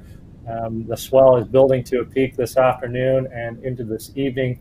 We've seen some pretty incredible waves so far this afternoon. Very challenging conditions with this large, especially long period swell, and 20 to 25 knot plus easterly trades that are blowing side offshore. So haven't seen anybody paddle. I doubt we will see anybody attempt to. I think it's a tow day. We've got a lot of windsurfers. We've seen a lot of windsurfers out and kite surfers. Some great waves, kind of like snowboarding going on basically with this type of size and these types of conditions. And Stips, I know you had a lot of days out here at Jaws, somewhat similar, at least somewhat similar to this or very similar to this. Walk us through, like, what's it like having to deal with these types of elements, this type of size, this type of power in the ocean, this type of wind too? Yeah, you really have all the elements. These have been some amazing shots from the helicopter going up from the airport. You've got like the harbor, and then it went past Maliki Gulch, which is the world's sketchiest launch for jet skis. It's this little narrow gap. You launch off this rickety little harbor, and it's super gnarly getting in and out of the water right there. And then you obviously head up. And Jaws is quite a trek on a ski or on a boat. And just getting up there in this wind is pretty taxing on the body. And then of course, when you get there, you're just in disbelief on what you see. I mean, the first time I showed up on a day like this, it was pretty early in the day. It was during the towing contest, and the first thing, I was on the ski with Brad Gerlach, and the first thing we saw was Laird Hamilton on like a 60-foot wave, tow surfing, and to this day I'll never forget it. He just looked like this Greek god going all over this wave, surfing it like it was a 4-foot wave, and me and Brad just looked at each other and went, "You got to be kidding me! A wave like this actually exists. It's this perfect and this big." And it was just a sight to see. I couldn't believe it was real. We had towed Cortez and waves like that, but there's nothing in the world like Jaws. I know I said it a little bit earlier, but it's just such a spectacular wave. The way it can hold its shape and be that big and that powerful. And this looks like someone with a kite surfing it. But yeah, it's just an incredible place. And these images the helicopter is getting right now are pretty spectacular. Yeah, and we'll apologize a little bit. You know, the footage, it's really been quite good for the most part as we've been live for, oh gosh, over an hour now. But it gets a little jumpy at times as we see the foiler go down there. It does get a little bit jumpy at times, but bear with us. We've got we're dealing with some cellular technology, a backpack, a really cool camera setup, and you know, I just got to give a shout out to Mike Prickett and Josh Quick from Salton there, who partnered with us at Surfline to bring you this incredible live feed from Jaws. Mike helped design the shot over, which is actually mounted on the front of the chopper and is keeping the camera stable. So pretty amazing technology here. Pretty amazing that we can come to you live. You know, when I found out that we were going to attempt this, I was really excited just to be able to see the action here, to bring a unique perspective and to stream this and obviously to chat with you, Snips. You know, that's the best part, really. Thanks, Kevin. Yeah, it's always a good time when we don't have to get in front of one of these 50-foot waves, right? We can enjoy all the action from the safety of our home. But the technology is incredible, and like we keep saying, we've been blessed with this crazy run of surf. The North Pacific is completely delivered, and great to see Hawaii getting all these great swells, as well as the whole west coast of California. I think that's the red boat with the huge sort of raft-looking thing on the back. I think that's I want to say that's Kai's boat, maybe his dad Martin on there. You know, like I was saying earlier, most of these surfers have a full support squad that go with them out on these big days at Jaws, and they have radios, they have paramedics out there, they have all the safety issues covered, people they're talking to on the cliff. So it's at this level, at this type of day, it's a pretty serious game that they're playing. Yeah, they take it pretty serious, and they're pretty trained up and ready to go. All the best guys and girls in the world. As we pan back over to Waimea here, some beautiful sets. Just seems like it's been pumping since first light. You saw that big interval at first light, the 20-second interval. Then, as you said, Kevin, as that comes down, it seems like Waimea really turns on when those numbers almost match each other, like 18-18 or somewhere in that zone. Seems like some more consistency and better ways for Waimea. Yeah, and so we'll look back at our Waimea cam. This is actually our other Waimea cam, kind of somewhat looking back towards the north and west here. It's on the other side of the bay from what we were seeing before. It offers a little different perspective. But it's, you know, Waimea is unique. I'll say at least somewhat unique in the fact that it's a big wave spot that doesn't like super long period swell. Actually, it tends to do best, you know, more of the almost not mid periods. It's not short periods certainly, but like 15 to 17 seconds. Just needs a really big deep water swell. And here's the secondary view, or the other view. This is looking back towards the northeast now, on the other side of the bay. Off in the distance, you can actually see outer log cabins breaking. We're a couple of teams out there early this morning that were pecking around for a few waves. It was a little bit slow out at that particular spot first thing this morning, but things have certainly turned on. You know, we saw. It seems like this swell is going to have a couple different peaks to it. From what we saw on the buoys and just some of the reports we've seen from people on the ground, we saw some really big sets like late this morning on Oahu. You know, like closeout sets at the bay, maybe even a couple closeout sets are pretty close to it in some of these outer reefs. And then it kind of tabled off a little bit, leveled off a little bit, and it seems to be pulsing again right now. So seeing a better consistency and some big sets coming through here at the bay again. Just beautiful conditions. And you know, one of the reasons actually that Waimea tends to do better on slightly shorter period swells is that wave that you can see out in the distance at outer log cabins. When the swells are very long period, a lot of that energy is focusing at outer logs and then also back towards alligators, which is to the left of the screen and out of view here. But that long period energy focuses at those two different spots and leaves Waimea in somewhat of a swell void. So you might have like a 10-foot swell at 20 seconds plus, and a spot like Jaws could be 40 feet plus, where Waimea is really not even really working. You know, maybe some waves coming through, some waves coming through at pinballs in the inside, but just nowhere near what it is like right now. This particular swell, it's just a big swell. You know, it's I haven't checked the Waimea buoy here for a little bit, but on the buoy one, we were up in the 18 to 21 foot plus range. And so Waimea will usually be a couple feet smaller than that, but you know, pretty easily 16, 17, 18 feet of swell as the swell peaks. And so we're just getting these beautiful conditions here. I mean, it's going off. It's if it's not 20 foot Hawaiian on the sets, it's pretty dang close. And hey, we'll be right back. Flight attendants, prepare for takeoff, please.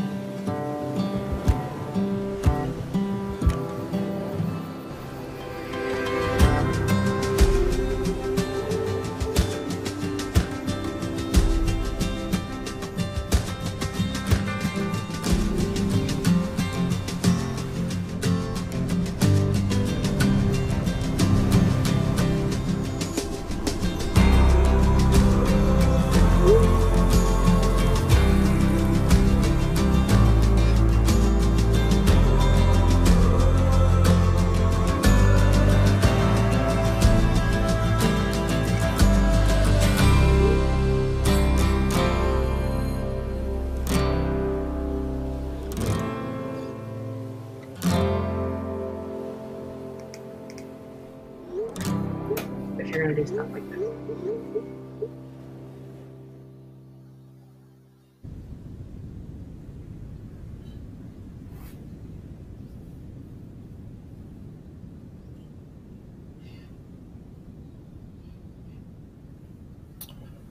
And welcome back to this Super Swell Saturday. I am Director of Forecasting at Surfline, Kevin Wallace, and we are coming to you live from the islands of Maui and Oahu.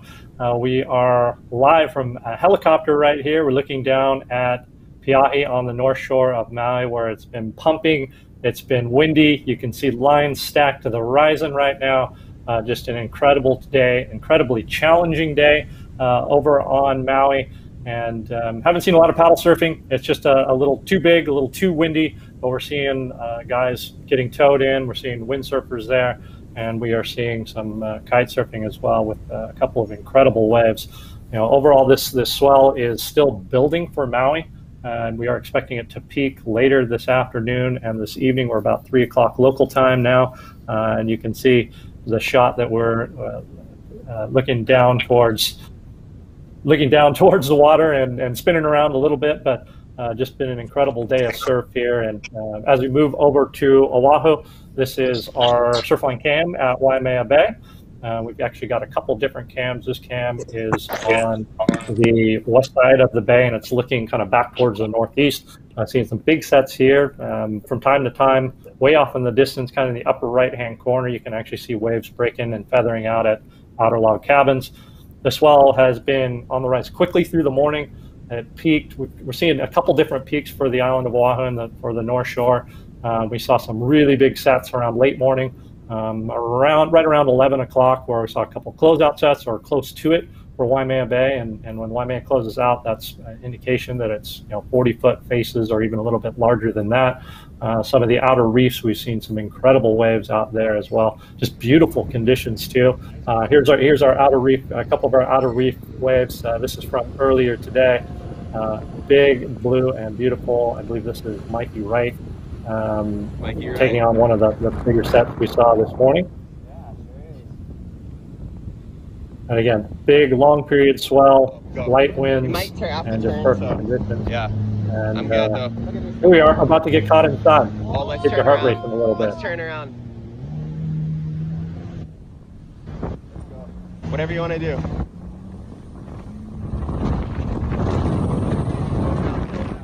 Oh my God. What the fuck? What the fuck? Yep, I got it. Oh my God. Oh my God. Oh. I don't even know how big that is. Holy shit. There's something how much bigger and better it's gonna look. And this is none other than John Florence tackling this beast. Oh my God. Like from here on. Right here. Those are photos to keep. It right looks there. like fabric from that. Those are photos to keep. Holy shit. And this is shot by Brett Bielman. He has been contributing and just doing an awesome job for Surfline this afternoon. Abe Lerner there.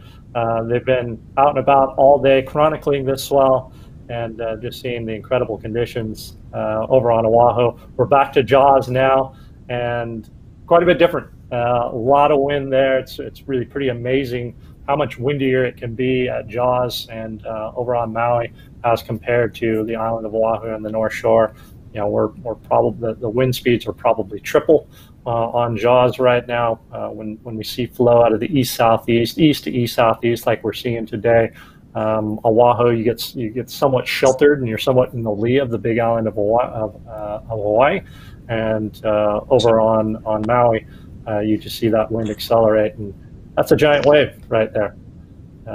Pretty incredible ride. That's actually one of the bigger waves I think we've seen today over on Jaws.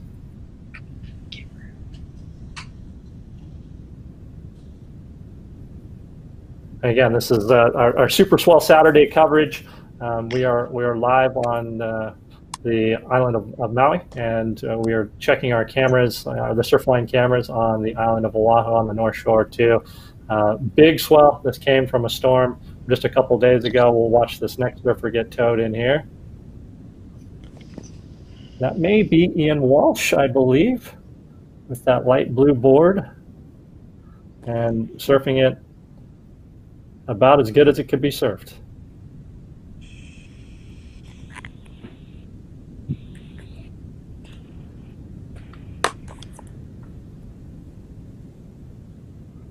All right, and we are joined now by Mike Parsons. He is the Big Wave Charger and former Big Wave Tour Commissioner. And Snips, what do you think? How was that said? That was actually DK Walsh. It wasn't Ian, but DK Walsh. I at least got the Walsh part right. Yeah. Well, DK spends a lot of time out there too. He's actually really good at water safety.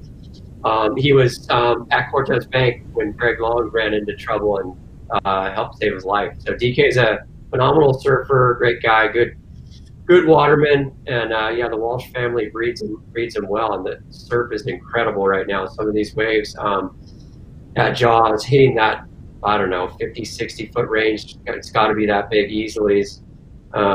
These aerial shots are incredible. But yeah, no, you can see how much foam is when you try to drive these skis. It's just wild in there trying to get the ski to not cavitate, because the intake on the skis, as we see a rescue here, it's hard to get enough power for it to work in the whitewash. That's why you see most of these skis are the bigger Yamahas. That was a nice rescue there. And then obviously they're bolting for the channel. and you kind of forget about the board. The good thing about the tow boards is you're not wearing a leash. You can see he inflated there, so he looks like the Michelin Man. He's all puffed up, and like we spoke about earlier, that's just an amazing, relatively new thing in big wave surfing that has definitely saved lives. Yeah, it's been cool to see, a group like BWRAG, Big Wave Risk Assessment Group, come to life over the last few years, and all the great work and all the education they provided to keeping surfers safe out in the lineup in conditions like this. As we look at, I believe this is the replay of that wave, but it's the safety aspect of big wave surfing has grown exponentially in the last few years, and I think it's great. It's for all of us that are going to just watch at home. I have no desire to put myself into waves of this magnitude, but I love to watch surf. I love to watch guys and gals charge this stuff. I feel even better when I know that they have a crew behind them to help them keep them safe. Yeah, you can see them communicating with the boat there. Like I mentioned earlier, they're pretty serious. They have people on there if you needed to revive someone or went to the next level of an emergency, they're definitely prepared. That was a gnarly wipeout. Looks like he was okay when he got back on the ski, but nothing quite like wiping out on a 50-foot wave at Jaws. It's kind of, people always ask, what's that feel like, and every big wave surfer tries to explain it a little bit different, but it's Mr. Toad's wild ride for sure underwater. Your body and limbs are getting ripped in every direction, and you're trying to stay calm, but it's pretty hard when it's that the feeling of Jaws. It's super violent and just radical. You can see looks like everyone's okay on the boat there. Just kind of regroup, and it definitely, a wipeout like that can really take it out of you. In fact, sometimes you're done for the day with a big hit like that. It just, you lose all that oxygen sometimes after you get rolled and tumbled like that. You need an hour or two to sort of get your legs back under you and feel like you have your strength back. So that was a pretty heavy looking wipeout. Yeah, have you ever gone through like a two-wave hold down or anything like that, Snips? Yeah, I have. I did at Mavericks, and that was about the scariest thing I've ever experienced. But it's a crazy feeling when you think you're nearing the surface and it's actually on your mind.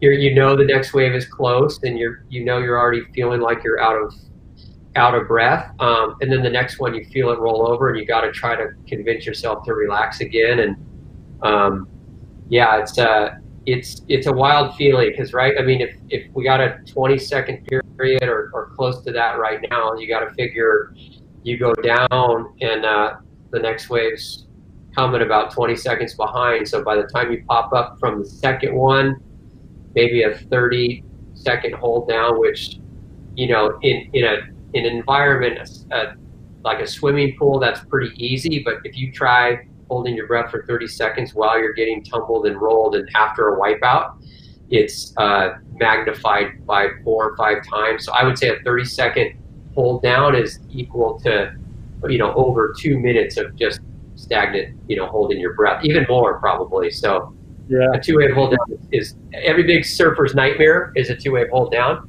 but these guys and girls train for it. And if you're going to surf waves that big and towing or paddling, I think you got to be prepared to, that might be the outcome, and you got to be ready to deal with it. Yeah, the preparation. So beyond, I think there's 2 aspects of the preparation that we've seen evolve over the last several years, and number one is just the safety aspect of it, and having a safety team in place for these big swells, and then the physical preparation, the breath work, the athletic training that everyone is going through to be able to to survive a 2 or maybe even a 3-wave hold down. It's crazy to see, some of these guys that can pretty easily hold their breath for 4, 5, 6 minutes at a time. A guy like Mark Healy, I don't even know, that guy can hold his breath for 10 minutes. It seems like pretty wild what some of the surfers can do. Yeah, It's incredible. He's so amazing at that. You see a lot of them will, be free divers and stuff like that. Incredible in the ocean. I'm just trying to figure out who that was. I think that was one of the girls. That was pretty cool. I'm not too sure. Maybe Justine DuPont, possibly. She's been just incredible the last couple of years with what she's done at Nazare. Like I mentioned earlier the other day at Maverick, I think she's kind of put herself at the forefront of leading the women's charge. I believe this could be her on this wave. Hard to tell from this far away, but when she was jumping on the sled, it might be her. If it's not her, she's been performing incredible lately. Yeah, who are the women that are standing out in your mind in the big wave realm especially, but even the smaller surf at this point? Well, in the smaller surf, Carissa Moore's has been incredible. She the way she surfed pipeline in the contest this year, having the women at pipe for the first time, I thought was really cool and really radical to see. Some of the wipeouts were pretty heavy. They've never really had a chance to practice much there, and I thought Carissa just did a great job. Obviously, Tyler did well winning the event. In the big wave side of things, Paige Alms has been the one the last couple of years out here at Jaws that's led the charge. She lives right there. She trains for this wave, for these kind of days. And then Kiala Kenley, she's won the event a few times, and she's been charging huge waves forever. Bianca Valentine from California has been charging all over the world. Emmy Erickson's, Roger Erickson's daughter, she's pretty darn talented and loves big surf anywhere in Hawaii. And then Andrea Mahler's been involved in the lifeguard and the rescue, and she's been surfing Jaws for years, and really talented surfer, tow or paddle.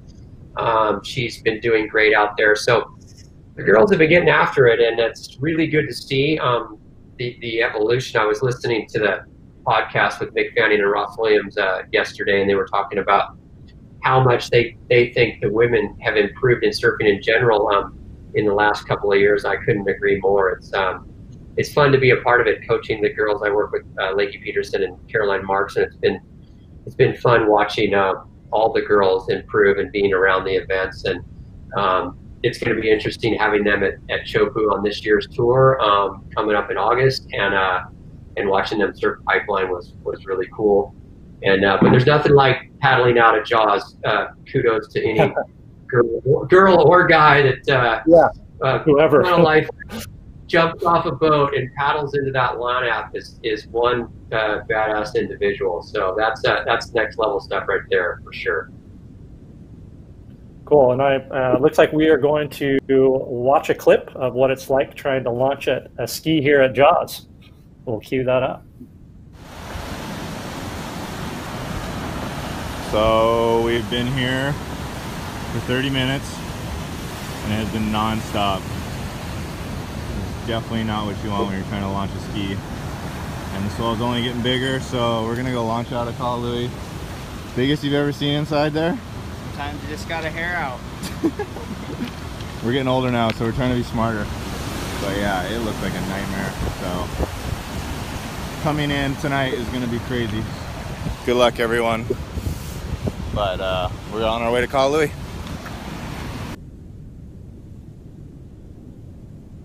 That was Tori Meister trying to get the ski out. We've got someone getting whipped in here right now. Again, we are live here at Jaws on a big, windy, gnarly, crazy day. And I am Surfline Director of Forecasting, Kevin Wallace. On this big day, I'm joined by Mike Parsons, and we are just enjoying the show. This is helicopter footage that we are providing. Actually, this is thanks to Mike Prickett and Josh Quick from Salt Air and Air. They partnered with us at Surfline to bring you this live feed from Jaws. Mike actually helped design the shot over, which is mounted on the front of the chopper and keeping the camera stable. So we're stoked to be able to bring this to you, stoked to have this technology. Yeah, it's exciting. We Snips and I jumped on a little bit earlier, and we were watching on the flight up the coast from the airport, and just watching the beauty that is Maui, and heading into the wind, and just seeing this day unfold as generally as we had hoped. We had high anticipations for the swell, and it has lived up to it. The wind has lived up to it too on Maui, as it usually does. Incredibly challenging conditions, but a couple of beautiful waves that have been ridden here. Snips, just a little while ago, we were talking about some of the women that have been really impressed with, and I couldn't agree more. On the big wave side and the smaller wave side too. I've had the opportunity to do the Honolulu forecast, the Maui Pro forecast for, oh gosh, most of the last decade or so, and that event traditionally runs during the time that the sunset. Wow, big set at Waimea here right now too. But the Maui Pro generally runs at the same time as the sunset event on Oahu, and I've found myself gravitating towards watching the women, actually more so than the men at sunset, just in those perfect conditions, and to see the level of surfing that women like Carissa Moore and Steph Gilmore and Tyler Wright bring, and Lakey, and just everybody. It's been a really cool thing to see that progression, and I'm excited to see them in different ways. You mentioned that they had the opportunity to surf at Pipeline this year. They were given the opportunity to surf at Cloudbreak a couple of years ago. Chopu is later this year. Hopefully, fingers crossed, that they'll be able to run. But it's been really cool, and then you've got this really young generation that's coming up too that is just absolutely blowing minds. I think like a guy like Aaron Brooks, who is just as good a surfer, male or female, as you're ever going to see at that age. It's been really fun to see. Yeah, it is incredible for sure. It's been fun to watch the evolution of the women's side of the sport, and yeah, it's being pushed. I think the wave pools have really helped technically with the girls learning errors, and now they're pushing themselves in big waves and on swells like today, which is just incredible to watch. And that was funny, going back to Tori Meister trying to launch from a leaky gulch. That was the launch ramp I was mentioning earlier. It's such a narrow little gap there. It looked like the whole channel there was closed out, and those are when you know it's one of the really, really big days at Jaws, when you cannot launch from there. So that speaks volumes to the size of the swell. And that last set we just saw at Waimea looked like it nearly closed out. So this is a pretty special swell. We haven't seen one this big in an awfully long time, and pretty cool to sit here and check it out from all these different angles. Yeah, we are just looking at the buoys right now. Buoy 1, which is about 270 miles northwest of the island of Oahu, and is about a half-day indicator for Jaws, and kind of around 8 hours out from the North Shore at this swell direction and period. Still bombing, still 17 feet at 17 seconds as of kind of 1 to 2 p.m. We saw a peak in the swell starting early this morning around 2 a.m. Basically anywhere from 2 to 8 a.m. is when we saw the swell peak on that buoy, and it was in the 18 to 21 foot plus range at 17 to 20 seconds. Kind of a little different peaks and valleys on that swell. The first peak seemed to hit Oahu late morning, somewhere around 11 o'clock. We saw some really big sets and closeout sets at the bay. Some of the waves that we showed earlier at the outer reefs, I believe that was around that time. We should see the secondary peak coming through the afternoon. As we watched Waimea, we saw really a couple big sets roll through 10 minutes ago or so, something like that. And this swell should be building through the afternoon and into the evening for Jaws, and just be absolutely pumping there. Again, it's very challenging conditions over on Jaws. We've got strong easterly trades, much more benign on the North Shore, much lighter winds, beautiful conditions there, and it's really been a pleasure to watch this throughout the day. We'll bring up our forecast information here. We can have a look at the storm one more time, or another time, I should say. And the storm evolved over the last 2 to 3 days, and it was just a beautiful hurricane force low, one of many hurricane force lows that we've seen in the North Pacific over the last month. Here's our satellite presentation of that: 40 to 60 knot wind, some higher, some pockets of higher wind in there too. The unique thing about this one, or the good thing about this one, I should say, in comparison to a lot of different swells that we've seen in Hawaii over the last 3 to 4 weeks, was it took a better track towards the islands. It came very close. We saw seas in the 50-foot plus range that were 1,500 miles, 1,200 miles, even within about 1,000 miles. So that all contributes to this strong, consistent swell. The storm moved in a way too, where what we call a captured fetch developed, where the strongest winds remained over the strongest developing seas for a day or two, and then it actually followed in a previous storm's footsteps. There was another big swell that hit Hawaii on Thursday that followed in that storm's footsteps. So it had an already agitated sea state to work with. It's kind of like preheating an oven, and all of those factors go into delivering a large, consistent swell, and some of those ones, like the captured fetch and the already agitated sea state, can often mean that the swell will come in a little bit above model guidance, and that's what's happened here. We've got easterly trades, light to moderate easterly trades for Oahu, breezy easterly trades for Maui today. Heading into tomorrow, we're going to see winds back off quite a bit actually for Maui. You'll see a front pass to the north, and that's going to cause winds to go light and variable. And tomorrow morning, Sunday morning, really should be a pretty interesting and good day for the paddling crew. Surf size is going to drop by roughly half. But that's still pretty solid, still probably 30, 35 foot faces with light winds. And I think we're going to see some great paddle waves first thing tomorrow morning. We're back here on Waimea Bay, at Waimea Bay, and this is one of our 2 cameras on Surfline at Waimea. And this one's actually on the kind of the west side of the bay, looking back towards the northeast, and then jumping back here to Jaws for just a second here. But it's the Super Swell Saturday, and we are live on Surfline. Great looking wave here at Jaws right now. Snips, were you Waimea guy? Did you surf Waimea very much? I did. I love Waimea. It's reminds me a lot of Todos, and it's weird. Like, Waimea doesn't necessarily sometimes photograph as big as some of the other waves in the world, but it's so gnarly out there, and it's so big, and it's every bit as powerful as anywhere in the world. And yeah, I really enjoy it. It's one of those spots where you can, you sit under it a little bit, and it's just it's one of those waves that's pretty gnarly when a huge set comes. To, like Brock Little used to always say, like, oh, to surf Waimea Bay, you got to be able to sit there when the horizon's just black. The sets, everyone knows the set's coming. Everybody will paddle out, and the guys who really want the wave will sit in the bowl. And Brock used to do that better than any of them. And it was just so heavy to sit there knowing every instinct in your body is telling you paddle out, but that wave's going to double up over the reef, and you got to sit in and under it. And Waimea is awesome. I love it, and it holds its place in big wave surfing.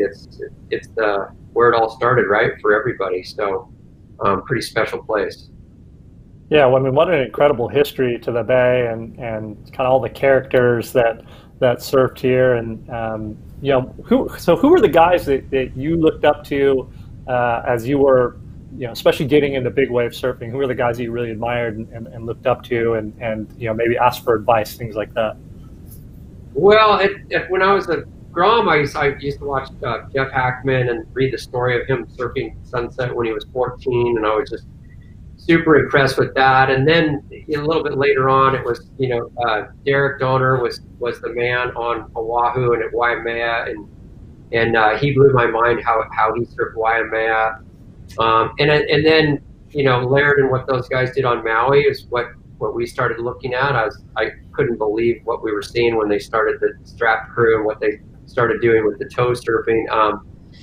So yeah, but even back to watching Greg Knoll and all those stories, I love the history of big wave surfing, and it's unbelievable the boards they used to ride at Waimea. And yeah, so I first started getting into big waves when I went with the NSA team. We went to Hawaii and we started surfing sunset, and I just thought, wow, this is so cool. And when I came home, I used to call my friends in Hawaii when it got big and Waimea broke, and we started going to Toto's 2 days later, right when Sean was kind of starting the surf line and forecasting and learning when Toto's would be good. And we had our own little private spot down there with just friends and started getting into big waves. So yeah, it was a good time to kind of get introduced to big wave surfing. I feel lucky because I got to surf a lot of big waves without the crowds of today. Yeah. So when did you meet Sean actually? I met Sean. I was probably 18, and we went to Cabo with the NSSA team, and he came on the trip, and we shared a mutual love for Baja, and I became very close with Sean over the years. As you know, we did a lot of trips in Mexico, and I would always pick his brain about swells and forecasting, and so I was probably 18. So yeah, long time ago. I remember he used to help Laird a lot forecasting. I remember he was telling Laird, go to Honolulu in the morning. It was dead flat. He said by 12 o'clock you'll see the first set, and this was like way before good forecasting, and the swell came up right on cue. And yeah, he used to help a lot of the guys and girls on kind of a personal level, and he really built it into something incredible, obviously, with what you guys are doing now in terms of forecasting. And yeah, what a story. Very cool. Well, we're going to queue up a little clip of some of the O'Neill Wave of the Winter highlights from the entries so far. So let's check it out.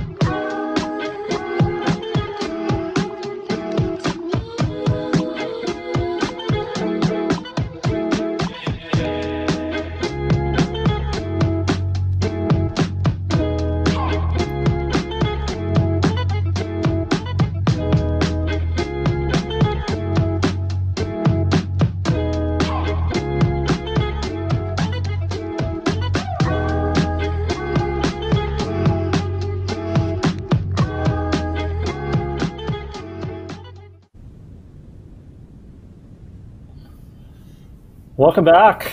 We are here on Super Swell Saturday, Surfline Super Swell Saturday, with a pumping northwest swell in Hawaii. We are coming to you live from Jaws on Maui, from a helicopter, actually, believe it or not.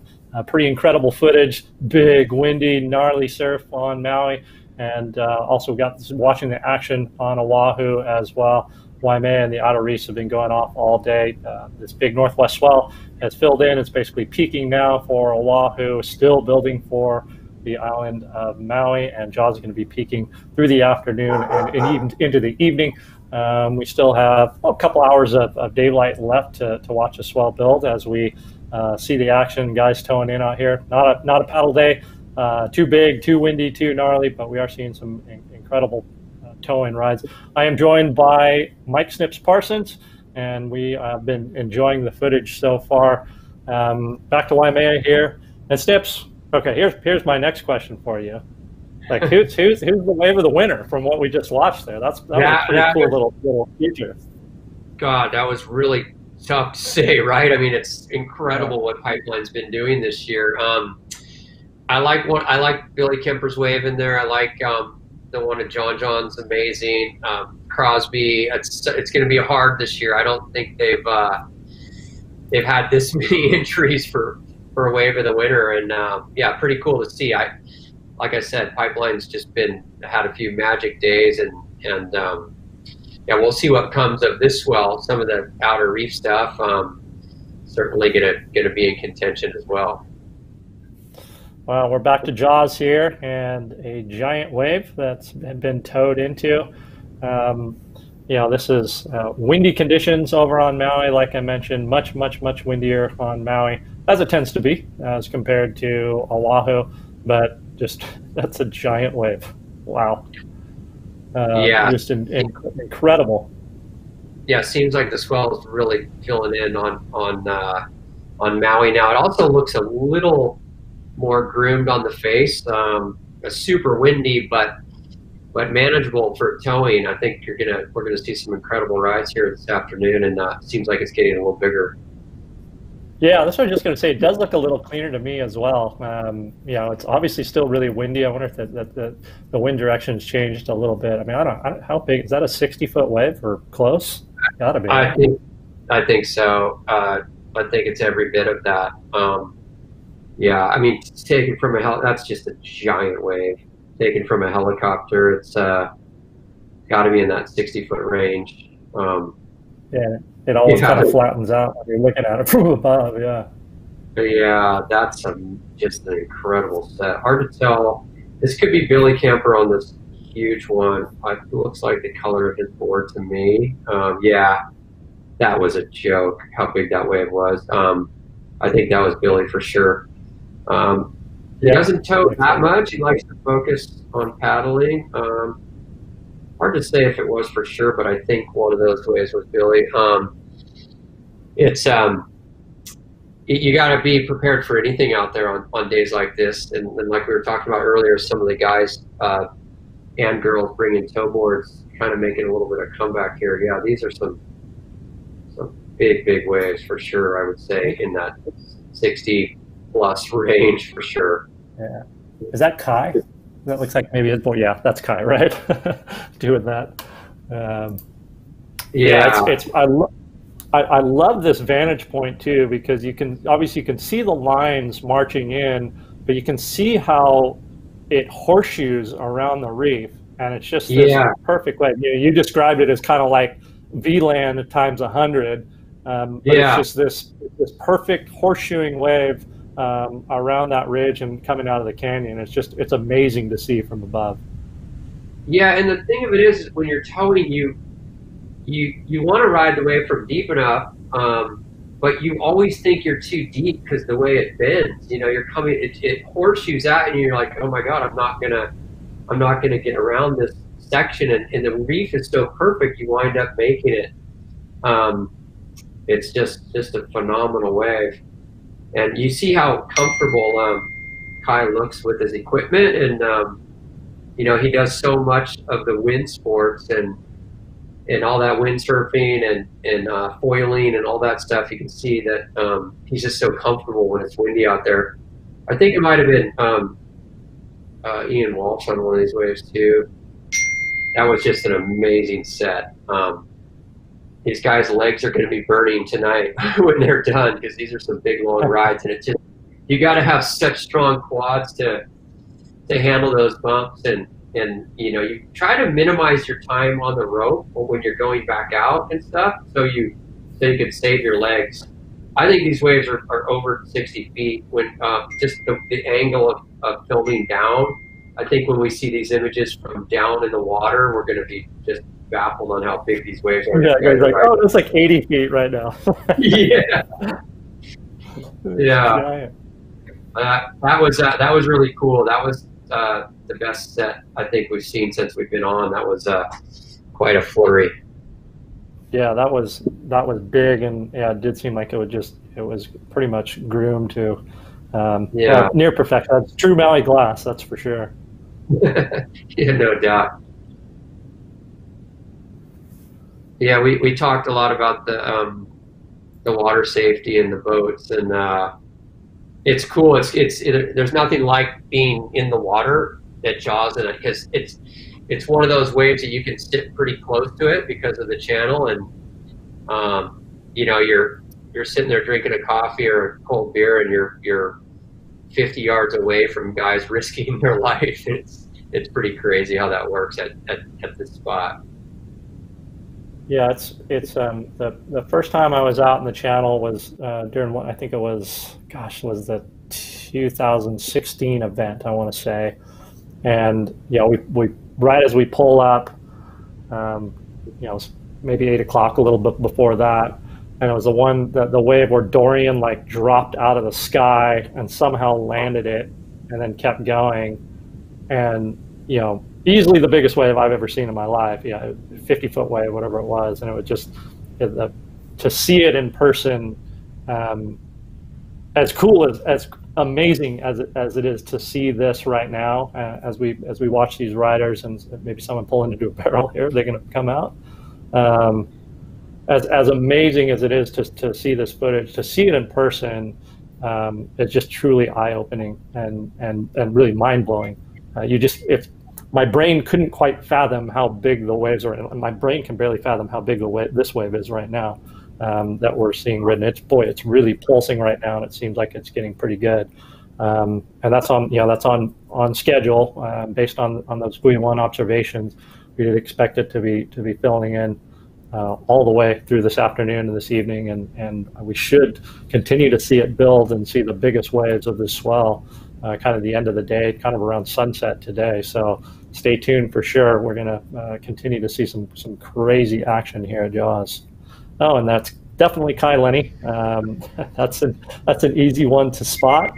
That board and what he's doing, and just kind of toying with these, whatever this is, 60-foot waves, going off the top and doing airs and doing Kai Lenny things. That's amazing. I think we'll get a replay of this, and we'll just watch the Kai Lenny show.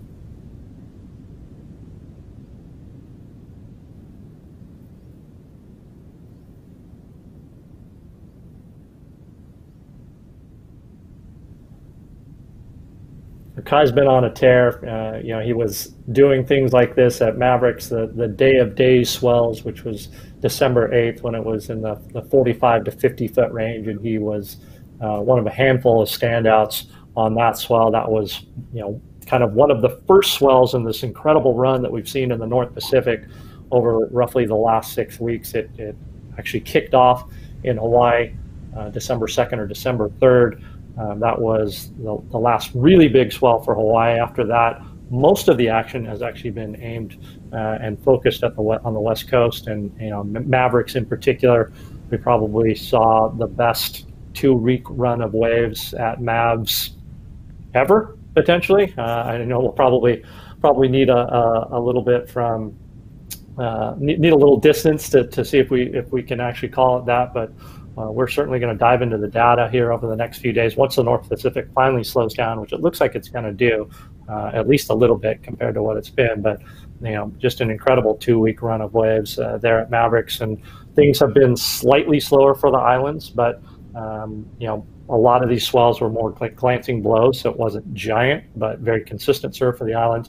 And then this swell has come in and is the biggest of it all.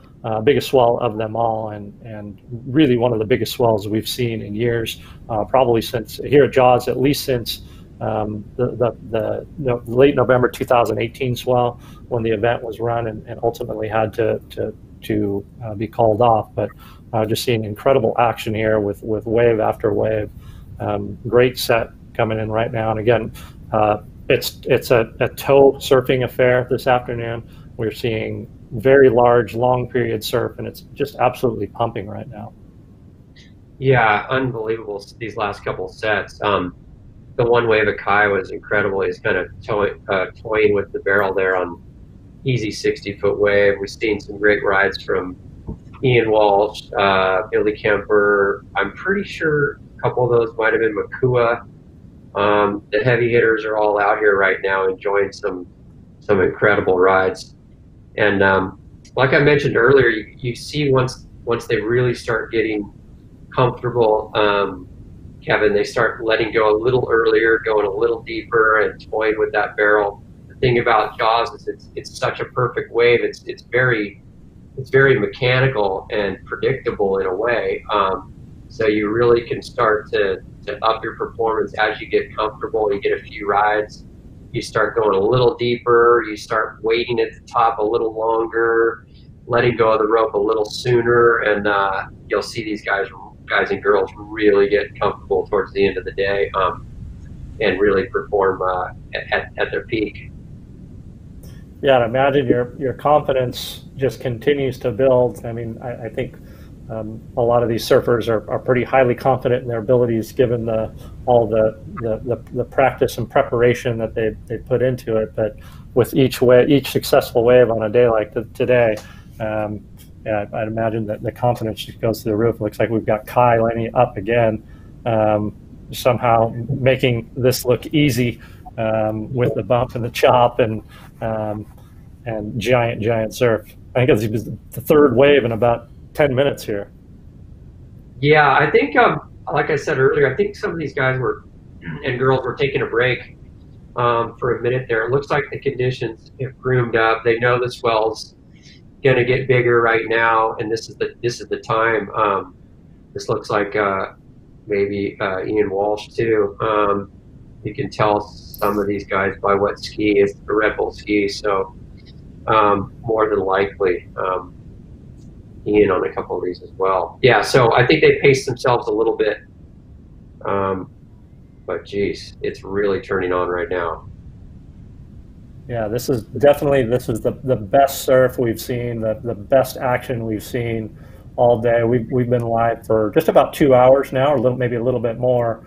And this flurry of waves over the last 10 or so minutes is certainly the best we've seen today. Best, biggest, seems to be cleaning up a little bit. And just amazing what the local Maui crew is doing out here in these types of conditions.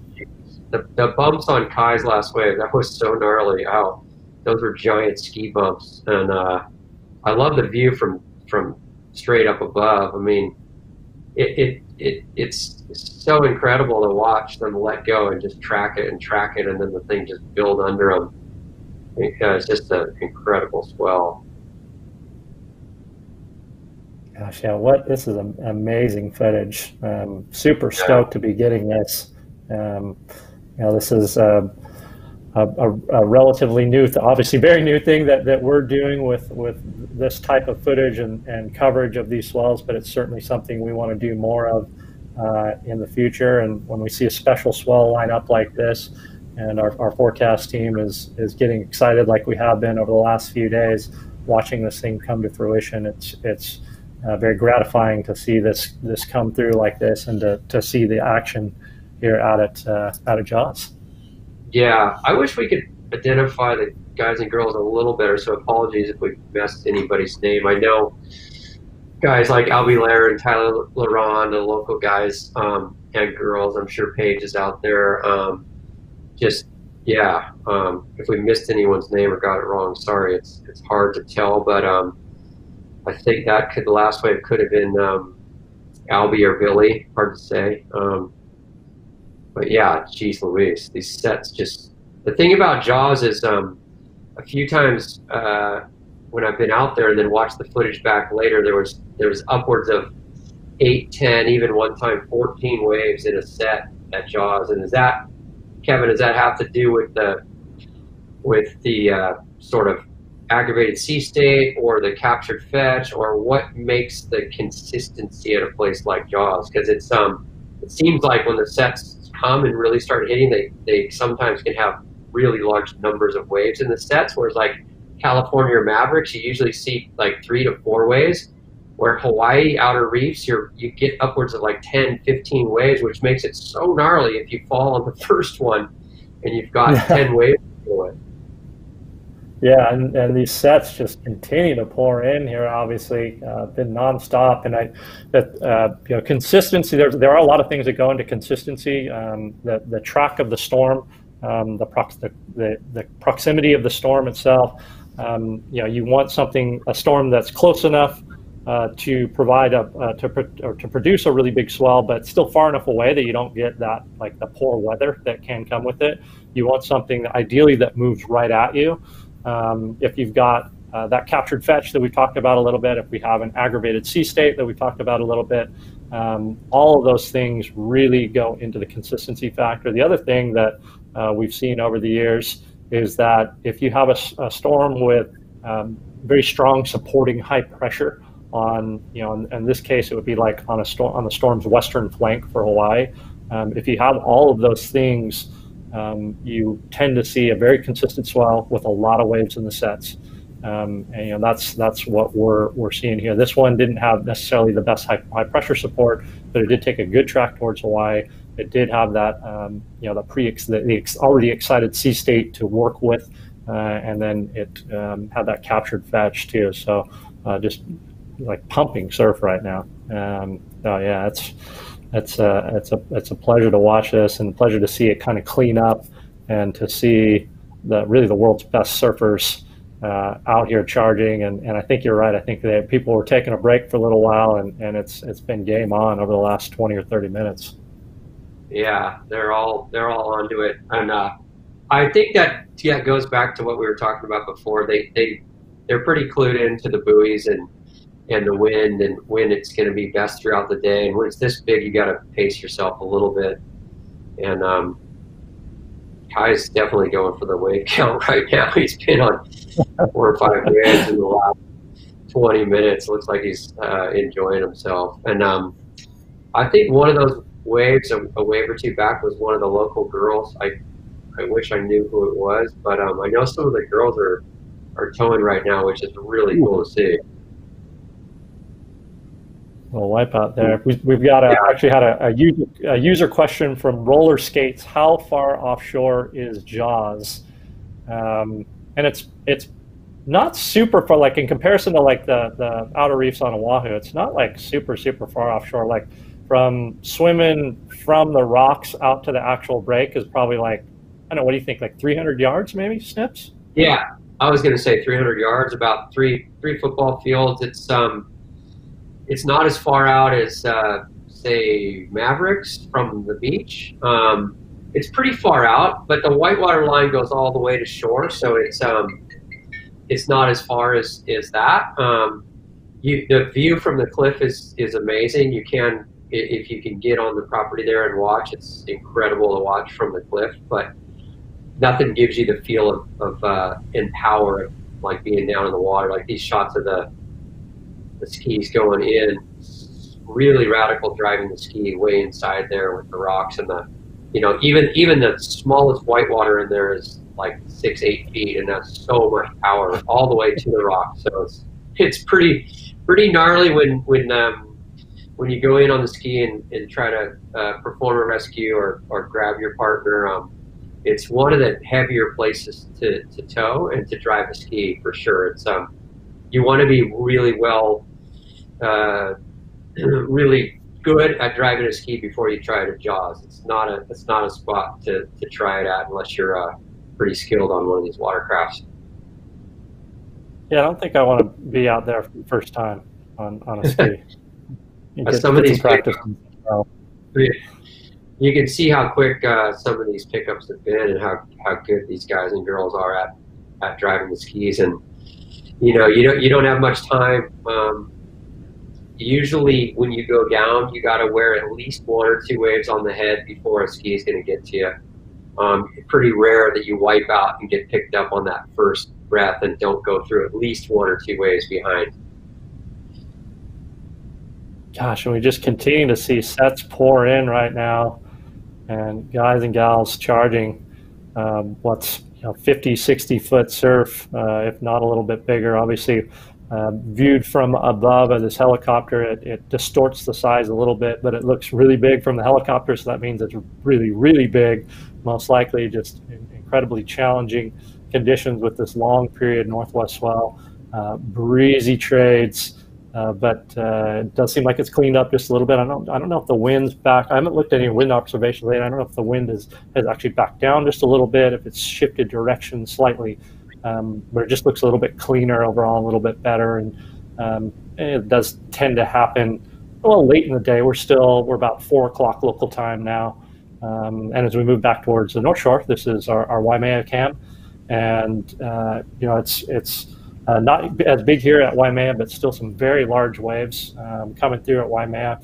We had a user actually ask a question earlier what the wave in the background is, kind of up in the upper right that you can see feathering. That's actually the outer log cabins. And there were some tow teams that were out there checking things first thing this morning when it was still a little bit slower. Haven't seen any footage specifically from there yet, but obviously there's some waves out there, and the outer reefs in general have just been going off. The wind is much lighter on Oahu, as it tends to be in comparison to Maui. And I've seen some great waves come through, some big closeout sets at times at the bay. And here's looking at one of the outer reefs earlier today. This is John Florence, and a big blue perfect wave. Yeah, this has got to be one of the biggest left barrels possibly ever, judging by this photo. I mean, this is a ridiculous wave. I mean, that's kind of next level stuff. And crazy, he set his line there and got control, but wow, these are some gigantic left.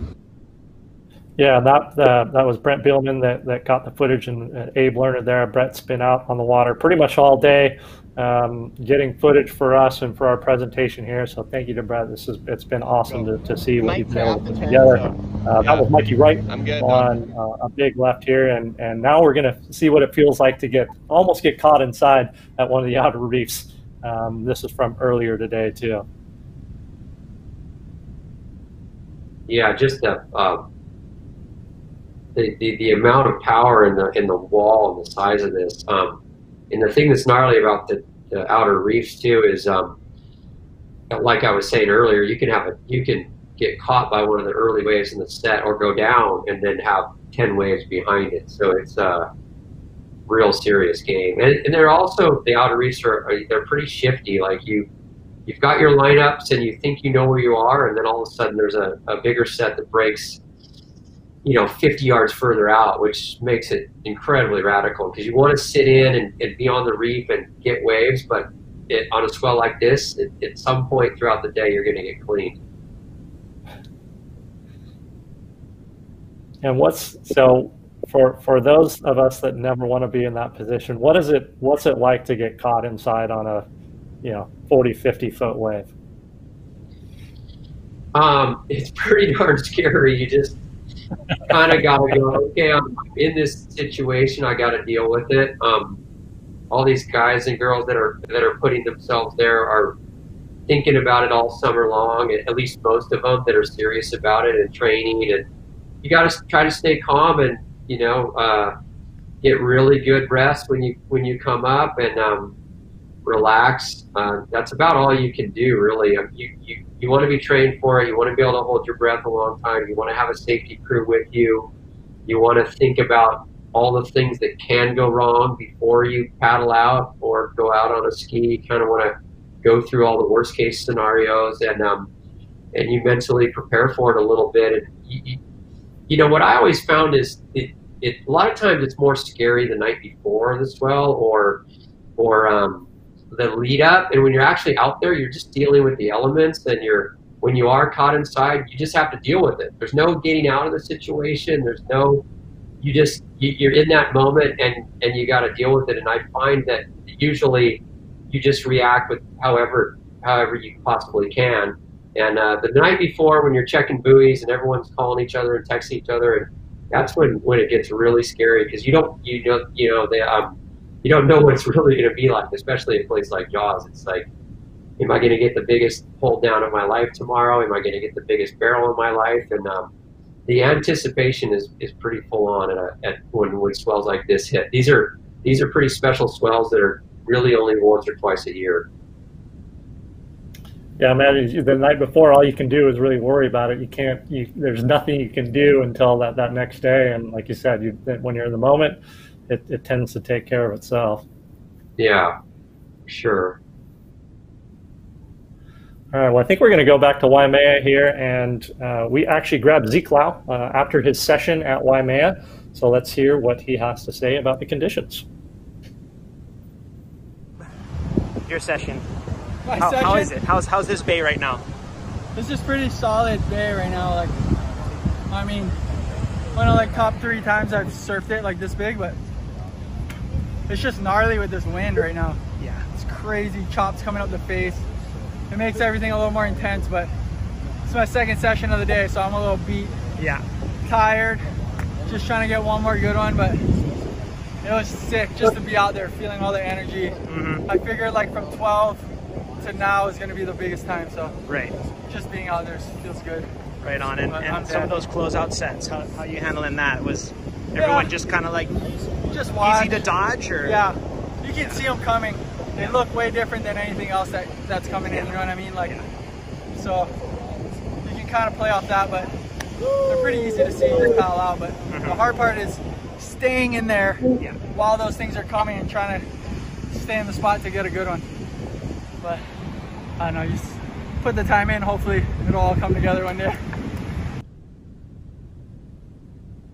All right, back at Waimea Bay with the Surfline Cam. I am Director of Forecasting Kevin Wallace. I'm joined by Mike Parsons. Mike, I thought that was really interesting. He touched on something that you did a little while back about having to sit in that exact right spot at Waimea and resisting the urge to paddle out when you see sets stacking on the horizon, so you can get into those waves. Yeah, I mean, the only way to get one is to resist the urge, and it's almost impossible to do. There's only a few guys and girls that will do it, because every instinct in your body tells you, get out now, you're going to get closed out on. And the wave just holds up and holds up and holds up and doubles up on that reef, and you can't catch it unless you sit on the reef. And just like Zeke pointed out there, it's radical to try to do. And there's, throughout the history of Waimea, there's been, guys like Ross Clark Jones, Brock Little, Michael Poe, Derek Donner back in the day was the man out there. Those guys are the guys that are able to sit there when everybody else just heads out. And I'm like looking back going, what are they doing? And next thing you know, they're on the wave. And the one wave stands out to me that the Shane Dorian and Mark Healy wave where they took together, they closed out the whole bay. Like everyone was bolting for the horizon, and those two guys just waited and waited and got it. So interesting to hear Zeke talk about the wind too. Like we were saying earlier that Waimea looked a little bit easier than Jaws wind-wise, but even Waimea has got some huge bumps on it right now. So treacherous conditions. It looks like it's almost like a sea breeze now on the North Shore, and creating some onshore and some bump. Yeah, and that will happen when we get these kind of lighter wind days, and it's crazy to see the wind's light enough to get maybe a little sea breeze on Oahu, but it's still cranking trades, 20, 25 knots over on Maui. We had a question from one of the users writing in about the wave you can see breaking way off in the distance up to the northeast, basically, and that is Outer Log Cabins, actually. And that's a spot that's been popping off here and there, and really only breaks on the biggest swells of the year, and many years won't break at all. It's a pretty unique spot, and it actually can be the reason that Waimea Bay will sometimes be smaller than a lot of other spots on long period swells, because it steals some energy away. but it's when it's working, it's a pretty incredible wave. And also had some user questions about, are these swells going to hit California? And the answer is yes, they are.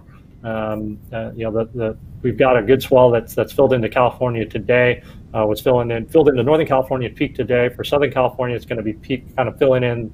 Well, it's dark now, obviously, but it's filled in this afternoon, and it's going to be peaking for most spots tomorrow. It's not a giant swell. It's not like obviously nothing like we've seen here, but in line with a lot of the swells that we've seen over the last couple of weeks. This one for tomorrow, it's got a lot of west in it too, which helps Southern California, gets into a lot of those nooks and crannies.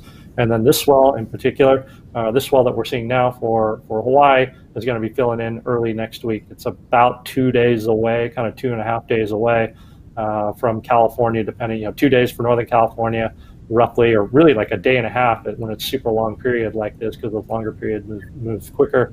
Day and a half to 2 days for Northern California, and about 2 to 2.5 days for Southern California. So that'll be a Monday and Tuesday swell in California. Also looks like we're going to see pretty breezy offshore winds. Santa Ana's set up. It's Tuesday for Southern California, and looks like both Monday and Tuesday potentially for Northern California. So waves coming, wind coming too. Well, it looks like potentially a very strong offshore flow, almost maybe a little bit too much for some spots. But if you don't mind the wind and you're inspired by what you're seeing here today, get out over the next couple of days, because we'll have waves in California as well. We've got, as I said, we're live here from the North Shore. We're checking out our Waimea cam. We've also got a chopper over on Maui that we've seen some really cool stuff. We're going to take a quick break. We're going to check on the Red Bull Magnitude Women's Big Wave Event update clip. First of its kind event, and today should provide some awesome waves. Can't wait to see that. So we'll be right back.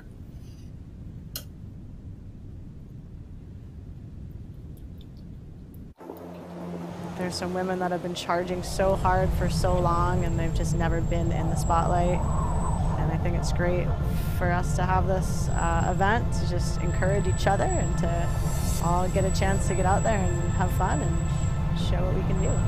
The Red Bull Magnitude is the first of its kind, all-female, digital big wave event. They'll all be vying for a $40,000 prize purse for best performer, runner-up, biggest wave, and best wave.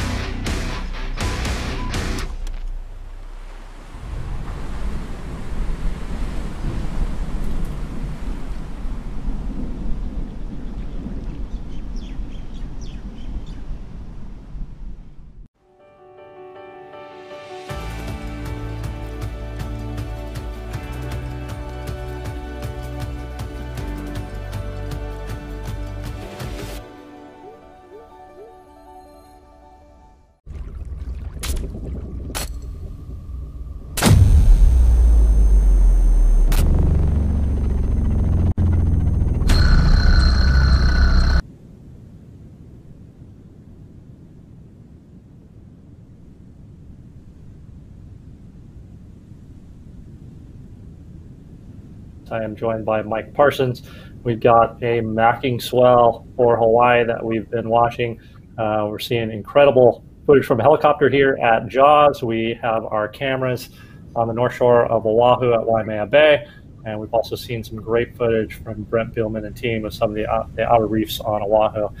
Just been an incredible day to watch the surfing, and it's been fun to chat with you, Snips, as we get back to Jaws here and the footage of the helicopter. You know, we saw a really good run of waves, just pulsing sets, about 20 minutes ago. Hopefully we'll get another run of sets here too. Things have cleaned up. It's been a challenging day, obviously, on Maui with the big surf, very strong winds, but things have cleaned up, and we saw some amazing waves from the guys you'd expect to see it from Kai Lenny, from Ian Walsh, from DK Walsh, and that crew there.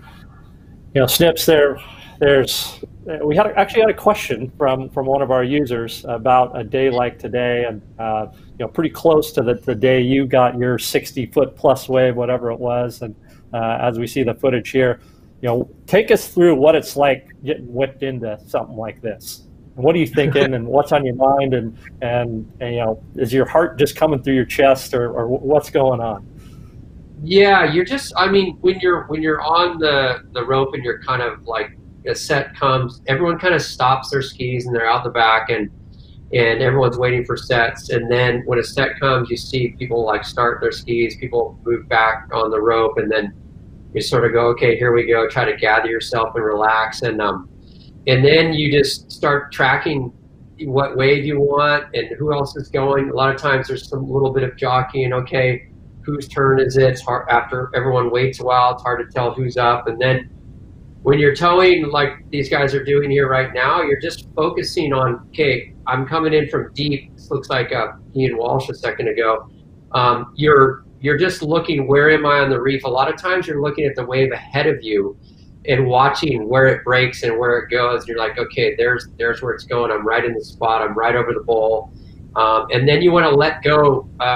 When you're feeling it, you want to let go kind of early so you get the whole drop, and you sort of let go early, do a couple S-turns, stay up high on the wave, look around, how deep am I, where do I need to go? And it's a pretty amazing feeling, actually, because you're going that fast, and you have a whole bunch of control on a tow board. It's like all of a sudden you're on a huge wave, and now you can turn, whereas paddle surfing for years you're on these 10-foot boards, and although they've gotten a lot better and these guys and girls are performing at a super high level now, you're still not performing like you are on a tow board. You can just make these subtle, quick adjustments. And so really you're just looking for, where's my line? Where am I on the reef? You see Ian Walsh doing a really good job of it on these last couple waves, kind of just toying with it right in the pocket, almost getting barreled, looking for the channel. And that's, it's a pretty exhilarating feeling when you first let go of the rope, and that uncertainty of, how big is this wave? Where am I on the reef? It's one of the more exciting feelings in the world for sure. Have you ever gone faster on a wave than you have at Jaws towing in?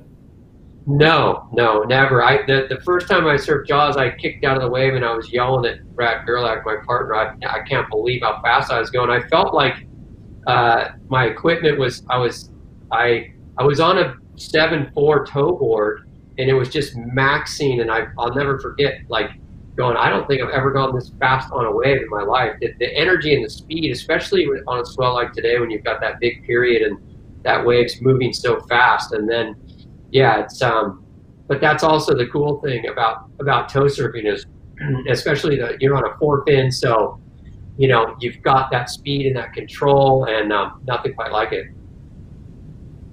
That's amazing. Well, we just wanted to take a quick second too to thank all the Big Wave Surfing Association surfers who have been sharing their stories with us today and really over the last few weeks. Special thanks to Jamie Mitchell, who has let us ride shotgun on this amazing swell chase he's been on. I feel like he's been all over every single swell for the last 6 weeks, and hopefully his lovely partner and his daughters will be happy to see him when he finally gets home. But we look forward to bringing you more of this kind of content and have some special things on the horizon. It's been super fun to be a part of it. helping forecast and seeing a swell like this come to fruition. And just we'll sit back and we'll watch more of the action here. It's a super swell Saturday on Surfline. We are on Maui at Piahi. We've got footage from the helicopter here. Things have really turned on over this afternoon. The swell's been building all day. It's peaking this afternoon and this evening. Basically right now, we're going to see our largest surf, and we should see some of the biggest waves of the day at Jaws, kind of right around sunset, which we are an hour and a half, hour and 40 minutes away from, something like that. So we got a little bit of time, but it's pumping right now. Seems like some of the sets we've seen are all 60 foot on the face. Always a little tough to tell from a helicopter from an elevated position, but just an incredible afternoon of waves here. And Snips, what like when you were chasing swells like this, like, what was ever a question in your mind where like, oh, should I, am I staying home and going to Todos, going to Jaws, trying to do both? Did you ever do one of those chases where it was like, I'm doing Jaws today, next day I'm going to Mavericks, and then next day I'm going to try and get down to Todos? You ever do anything like that with like Sean or anything? Yeah, I did lots of that, which was really hard because you put in a full day. I did Jaws a lot, and then I'd surf Todos after that. I also did Northern California, the big day off of the big giant right-hander when Brad got his huge wave. What's the right off the golf course? Ghost Tree. Ghost Trees. We did Ghost Trees on that crazy huge day where unfortunately Pete Dobby lost his life. The next day we drove through the middle of the night and surfed Todos on the biggest day I've ever surfed at Todos. So it's taxing on the body. It's amazing though to see the same swell in a place like Hawaii and then in Northern Cal or in Mexico. It's super fun to do. But I found that was a lot of times it was a bit much trying to be ready, and but super exciting to do. Greg Long used to drag me along a lot on even recently. What he's done that so much over the last few years. Like do Jaws, do Mavericks, and then do Cortez. It's like after 3 days you feel like you need a year off. It's such a taxing deal, but super fun to do. Yeah, absolutely. Like the action just continues here, seeing waves and waves and waves roll through. Also wanted to give a lot of people we want to thank and just have been stoked on the collaboration here. And so we want to give a special thanks to Future Fins for their support of Super Swell Saturday. I hope it's really cool for them to see their product in action here as the guys and gals are putting it through the paces. They're the standard when it comes to big wave fin setups, and obviously we're seeing the fruits of their labor with some of the surfers out here today and the performances that they're putting on. Yeah, I think a couple of these waves, the girls are getting quite a few waves right now, which is great to see. I believe Paige was on one of these waves on this set, Paige Alms, and one of the young girls from Maui have been getting some great rides right here. And it's awesome to see that. They're really pushing it on every level at Mavericks on these last few swells, and then also today at Jaws. Gosh, as we look back at a replay of the set that just rolled through and seeing a few, well, that looks like a pretty legit barrel right there, or very close to it. Just an incredible surf, and the performances that we've seen from any number of surfers, whether it's some of the gals that have been charging here, so the Red Bull Magnitude crew, whether it's a seasoned veteran like Pete Mell, who's probably gotten the best waves of his life and some of the best waves ever at Mavericks over the last couple of weeks. A guy like Billy Kemper, who is a 4 times Piahi Challenge champion, seeing him get a couple of great ones. Ian Walsh as well. It's certainly a pleasure to watch all of these incredible surfers push the limits, and on a day like today. Yeah, it really is wild to watch these last couple rides. How much bump on the face of these waves. It's so radical when you get to the bottom and pick your line. Oh yeah.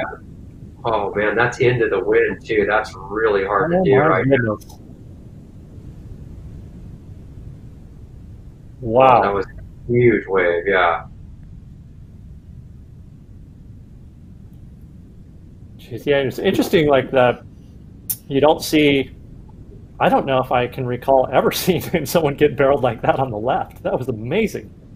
Yeah, that was unbelievable. It really faded the bottom turn and read it perfectly. That was such a huge barrel. Oh my gosh. Oh my goodness. We're looking at it from however high up, but if you were down in front of that, that was an incredible ride.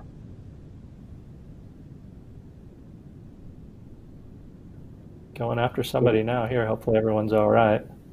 Yeah. It's such a risk to go left because there's where you don't want to get caught in those rocks in there. But when you go left, it's pretty sketchy. When you kick out, the ski's got to be close because some of it shifts a little bit and sometimes closes out wide, and you could get caught in there really bad.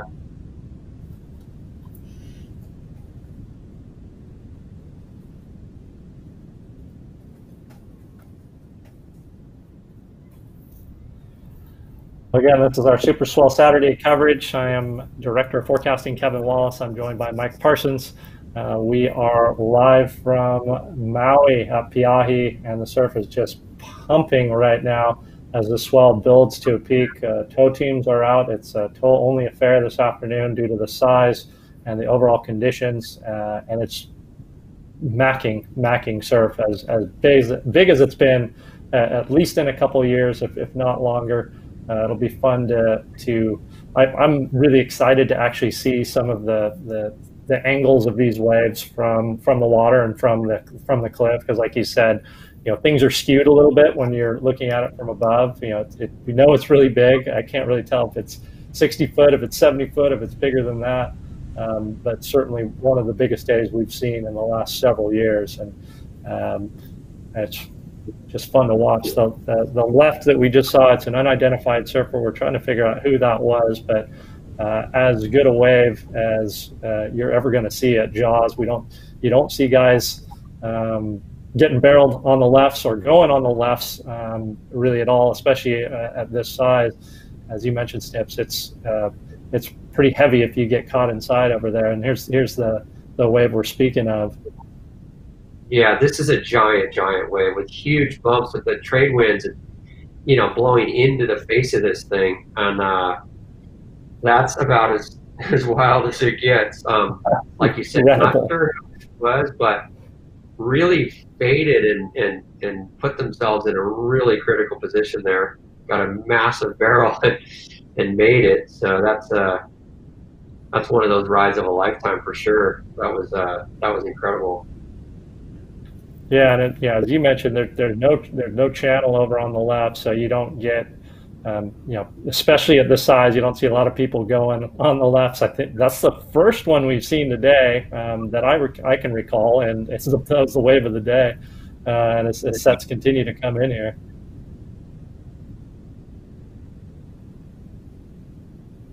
Looks like it looks like our stream may have frozen there for just a second. We'll head back to the North Shore of Oahu. Waimea Bay looks a little bit quiet on the sets, but it has been pumping all day today. We heard from Zeke Lau earlier, and just talked about the size of the surf. Here's a replay of a wave at Jaws, I think just a few minutes ago, unless we are back. We may be back live now, actually. You can see the flotilla in the channel there. Everybody out and checking it out, and we're back to Waimea Bay. All right. This is one of our two cameras at Waimea Bay. This is on the west side of the bay, looking towards the northeast, basically. From time to time, you'll actually see a wave pop off in the distance, kind of the upper right-hand part of the screen. That's Outer Log Cabins. which is one of the outer reefs that really doesn't work very often. Kind of infamously surfed on a big swell in January 1998 by Ken Bradshaw. That's probably when it really came into the surfing mainstream. On a giant day. It's incredible. We were looking back at some of the buoy observations on some of these really big swells, and that's a benchmark swell. That was, I believe, it was January 28th, 1998. A lot of times you'll hear it called the Code Black swell because they actually shut down most of the North Shore. They weren't allowing people to launch skis. Waimea Bay was closed down. They weren't allowing surfers to go out, although one guy, if memory serves me correctly, I think it was his name was Jason Majors, snuck out and tried to get a couple of waves up the bay. But Ken Bradshaw and team were out at outer log cabins and surfing 60 to 70 foot surf out there. Speaking of 60 to 70 foot surf, we're back to Jaws now, and somewhat our stream is breaking up a little bit, so please be patient with us. We've got a chopper in there. We're on cellular technology. It's been the stream so far has been really good, but a little jumpy right now. But overall, not too bad. And we'll take it back to the North Shore here on Waimea Bay. Again, you actually start to see outer logs breaking off in the distance there a little bit, and some sets rolling through the bay. Snips, do you ever surf? Have you ever surfed outer logs? No, I haven't. It's so rare. It takes such a big swell to break. But I was blown away with the footage of Tony Ray and Ross Clark Jones on the day that Ken Bradshaw got his huge waves. They managed to make it out there, and they've got this crazy story about flipping the ski and making it back to Haleiwa barely. Yeah, that was a wild swell, and they just had those perfect east-southeast winds and some of the biggest waves ever ridden out there outside logs. Yeah, it'd be fun to. I'm a weather dork, obviously, with being a forecaster, and I kind of geek out on past swells like that, and I love looking back at some of the historical stuff, whether it's buoy observations or the charts, and looking back at that, and why it was that way.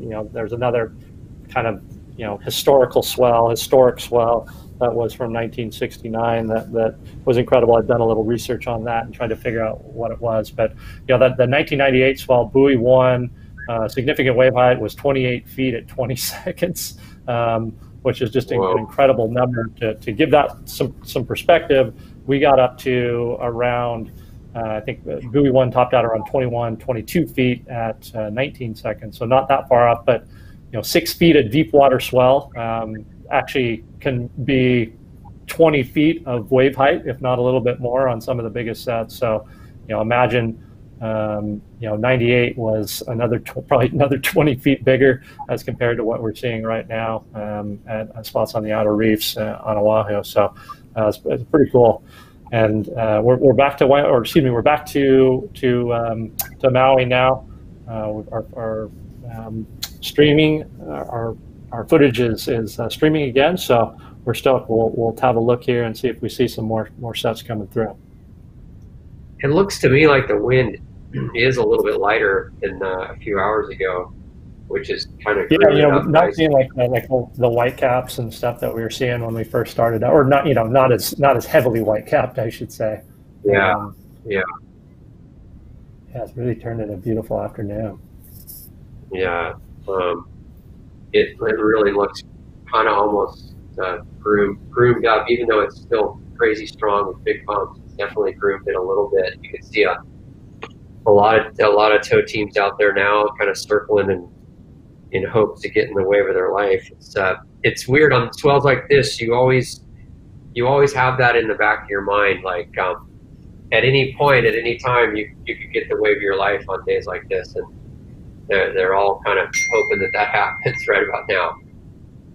Yeah, I mean, we're the surfer on the left is still unidentified. We'll let you know if we figure out who that was, and obviously someone towing in right now. But as good a wave as you're ever going to see pretty much at Jaws, and maybe we can cut to that in just a second as our stream kind of flickers out again here. But you know, just incredible surf at Piahi. It's still building. We expect it to peak this evening. Basically, it should be peaking kind of right around sundown, which it's 4:35 local time. So we're around an hour and a half away from sunset. So should still see a bit more of a build here. We're back to the North Shore of Oahu at Waimea Bay at one of Surfline's cams, one of Surfline's 2 cameras on the North Shore, and looking at still pretty incredible surf at Waimea Bay. We saw some closeout sets earlier today. Kind of they've been peppered in throughout the day. One in the late morning, and you know, Z-Cloud was on earlier and spoke to a couple of them too. And you know, we also have seen some great waves from Oahu's outer reefs, and maybe we can cut to that in a second. It's been beautiful conditions, but we're actually we'll cut to a commercial here in just a second, and so we'll be right back.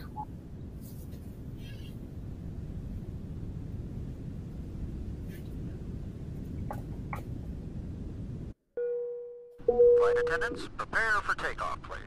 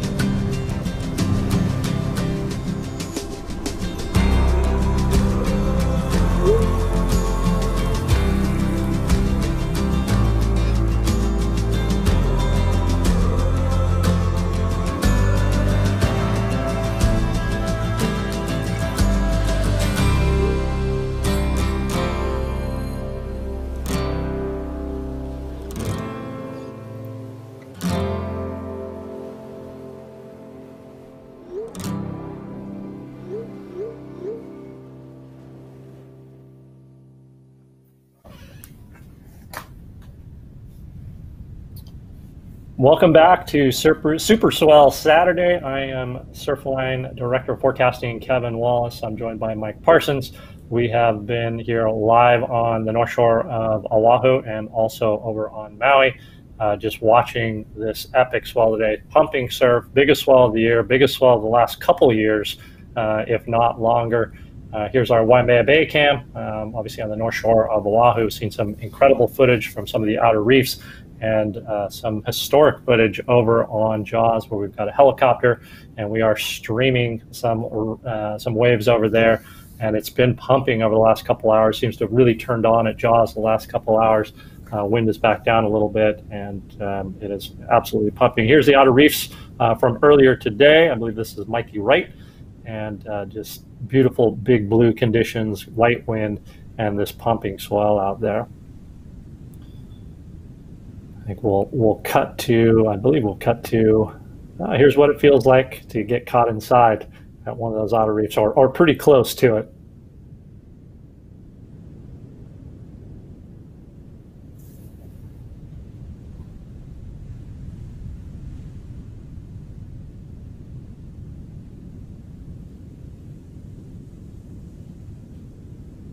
on the ski, it's Abe Lerner and Brett Billman, I believe. They've been supplying us with footage of this outer reef session, and really all over the North Shore. The outer reef's all over the North Shore, and we'll get to some of the other stuff too. Here's John Florence at one of those outer reefs from earlier today. Oh my God! Already it looks good. Just wait. Oh my God! Like from here on. Right here. Those are photos to keep. It right looks there. like cloud break from there. Those are photos to keep.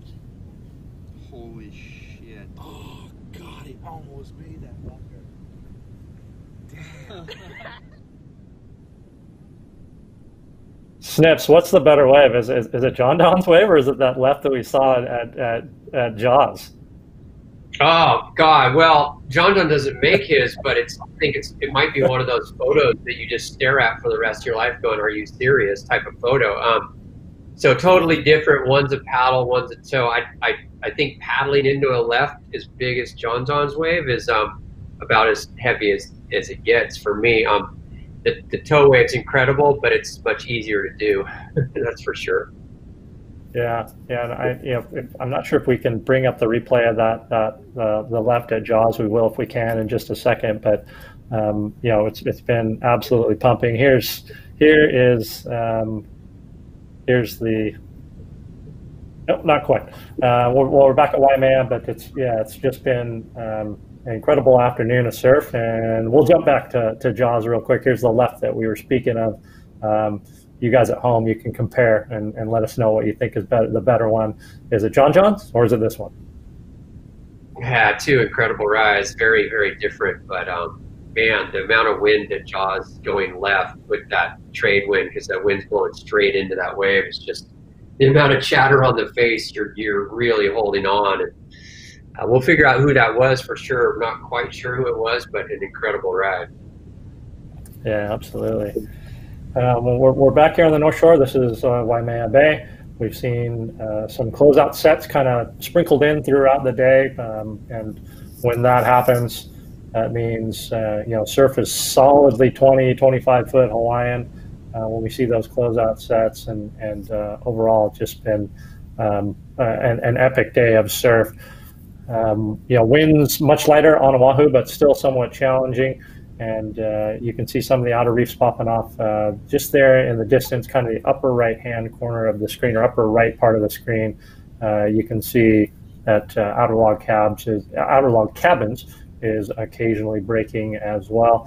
The storm that set up this swell that happened a few days ago, or happened over the last couple of days, was one in probably maybe a dozen hurricane force lows that we've seen. Or at least probably 8 to 10 hurricane force lows that we've seen over the last month or so. It's just been this incredible run in the North Pacific. Here it is here on the satellite imagery, and that's textbook. It's that comma shape. You can see those kind of popcorn-looking clouds are indicative of very strong wind mixing down to the surface of the ocean, which is what you want to see for a big swell to develop. The storm was close to Hawaii. It was around 1,000 to 1,500 miles away when it was at its strongest, so that's about the perfect distance you want to be. You want the storm to be close enough where you send a big swell, but not so close that you get the bad weather and the bad wind associated with it. Here's our significant wave height animation. That purple and even platinum blob, when you see those silver gray colors on the Surfline chart here, that means wave heights 50 feet or above. This storm was modeled to have peak seas around 55 feet. We saw satellite verified seas of 50 feet. And overall, one of the more impressive storms we've seen in the North Pacific this year.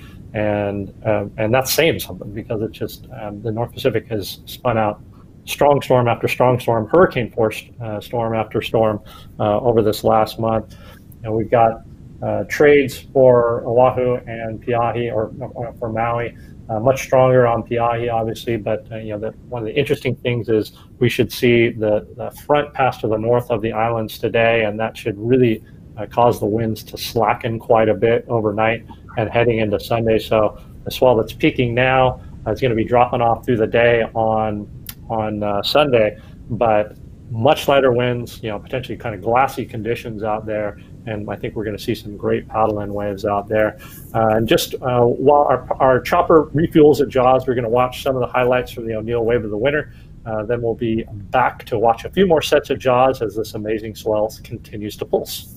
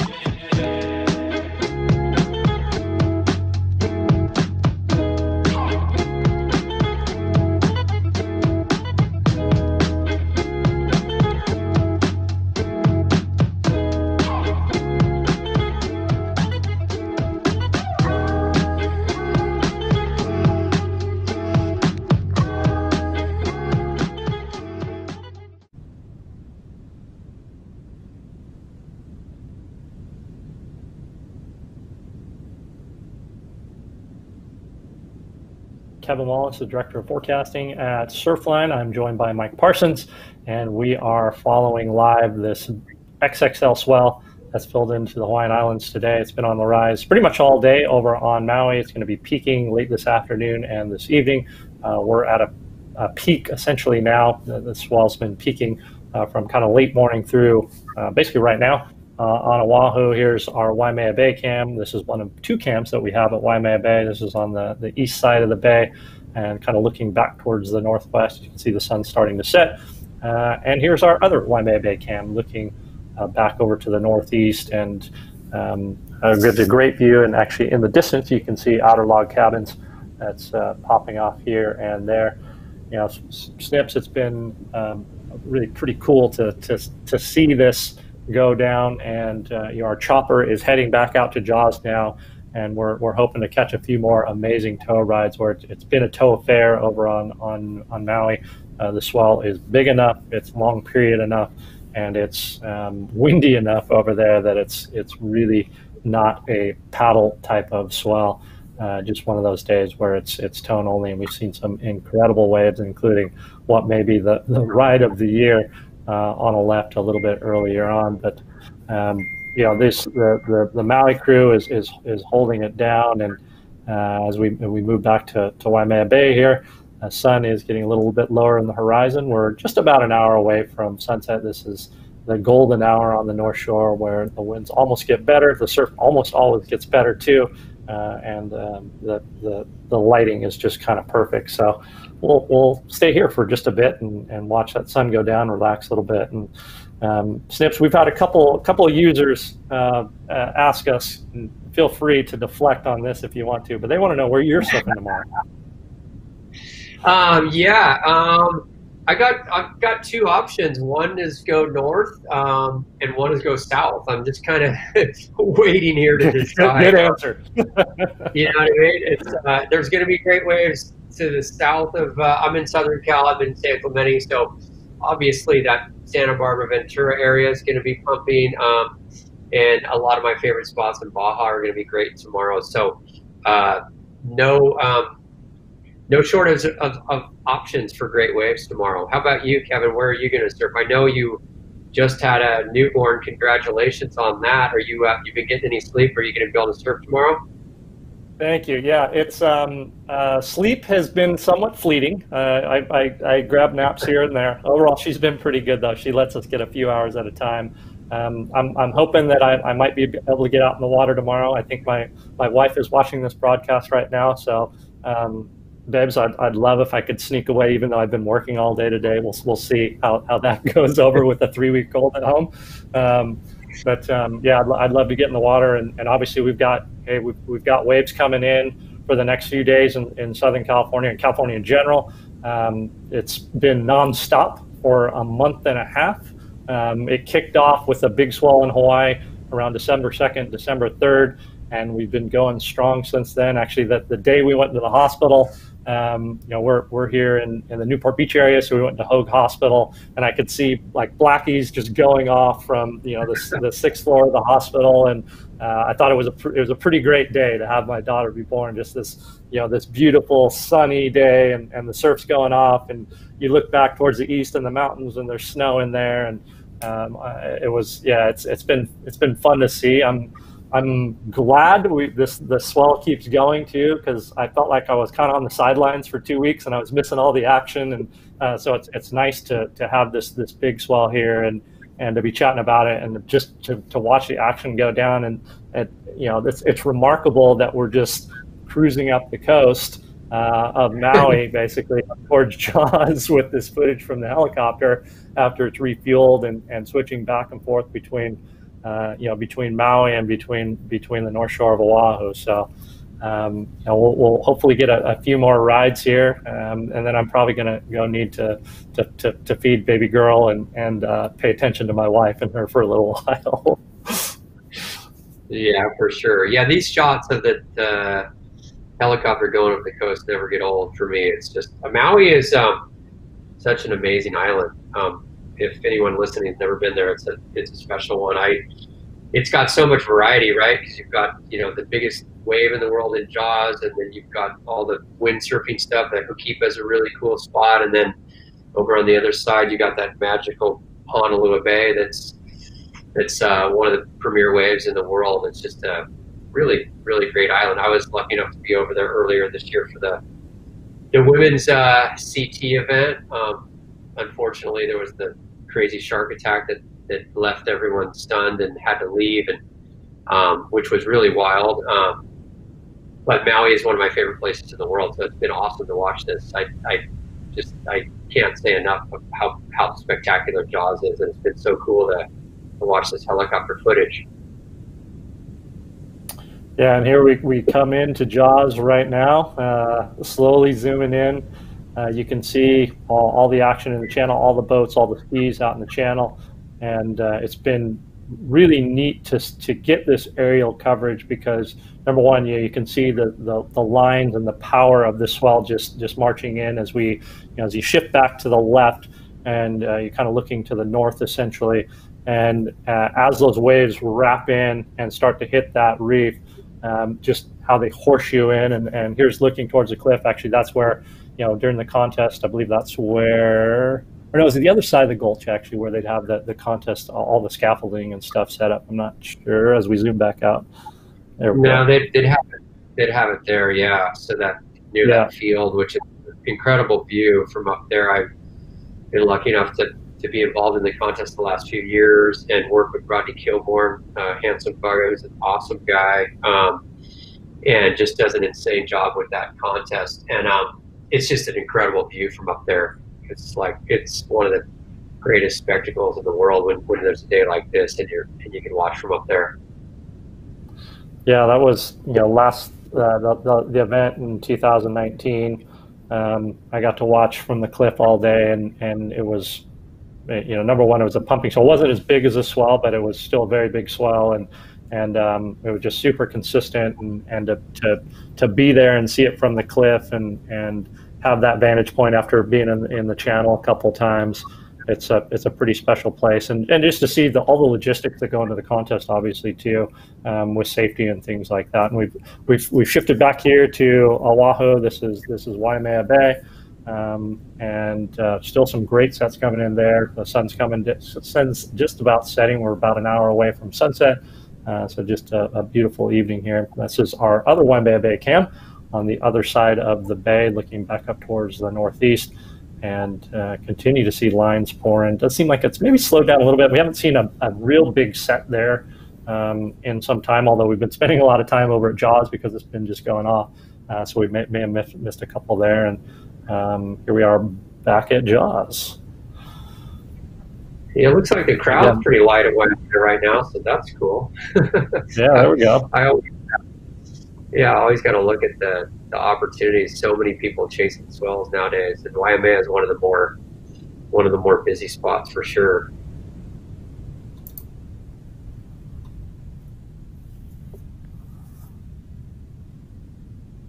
All right. Well, I think we're pretty close to wrapping up our commentating here. We're going to keep the stream going as long as the chopper's in the air. We've got just about another hour of daylight to run through, and the swell's still building. We expect the swell to be peaking in Maui kind of right around sunset. So look for a continued just pumping surf there over on Maui. We'll switch it back and forth between Maui and Waimea Bay here. But even after we hop off, we'll keep it rolling. So enjoy it.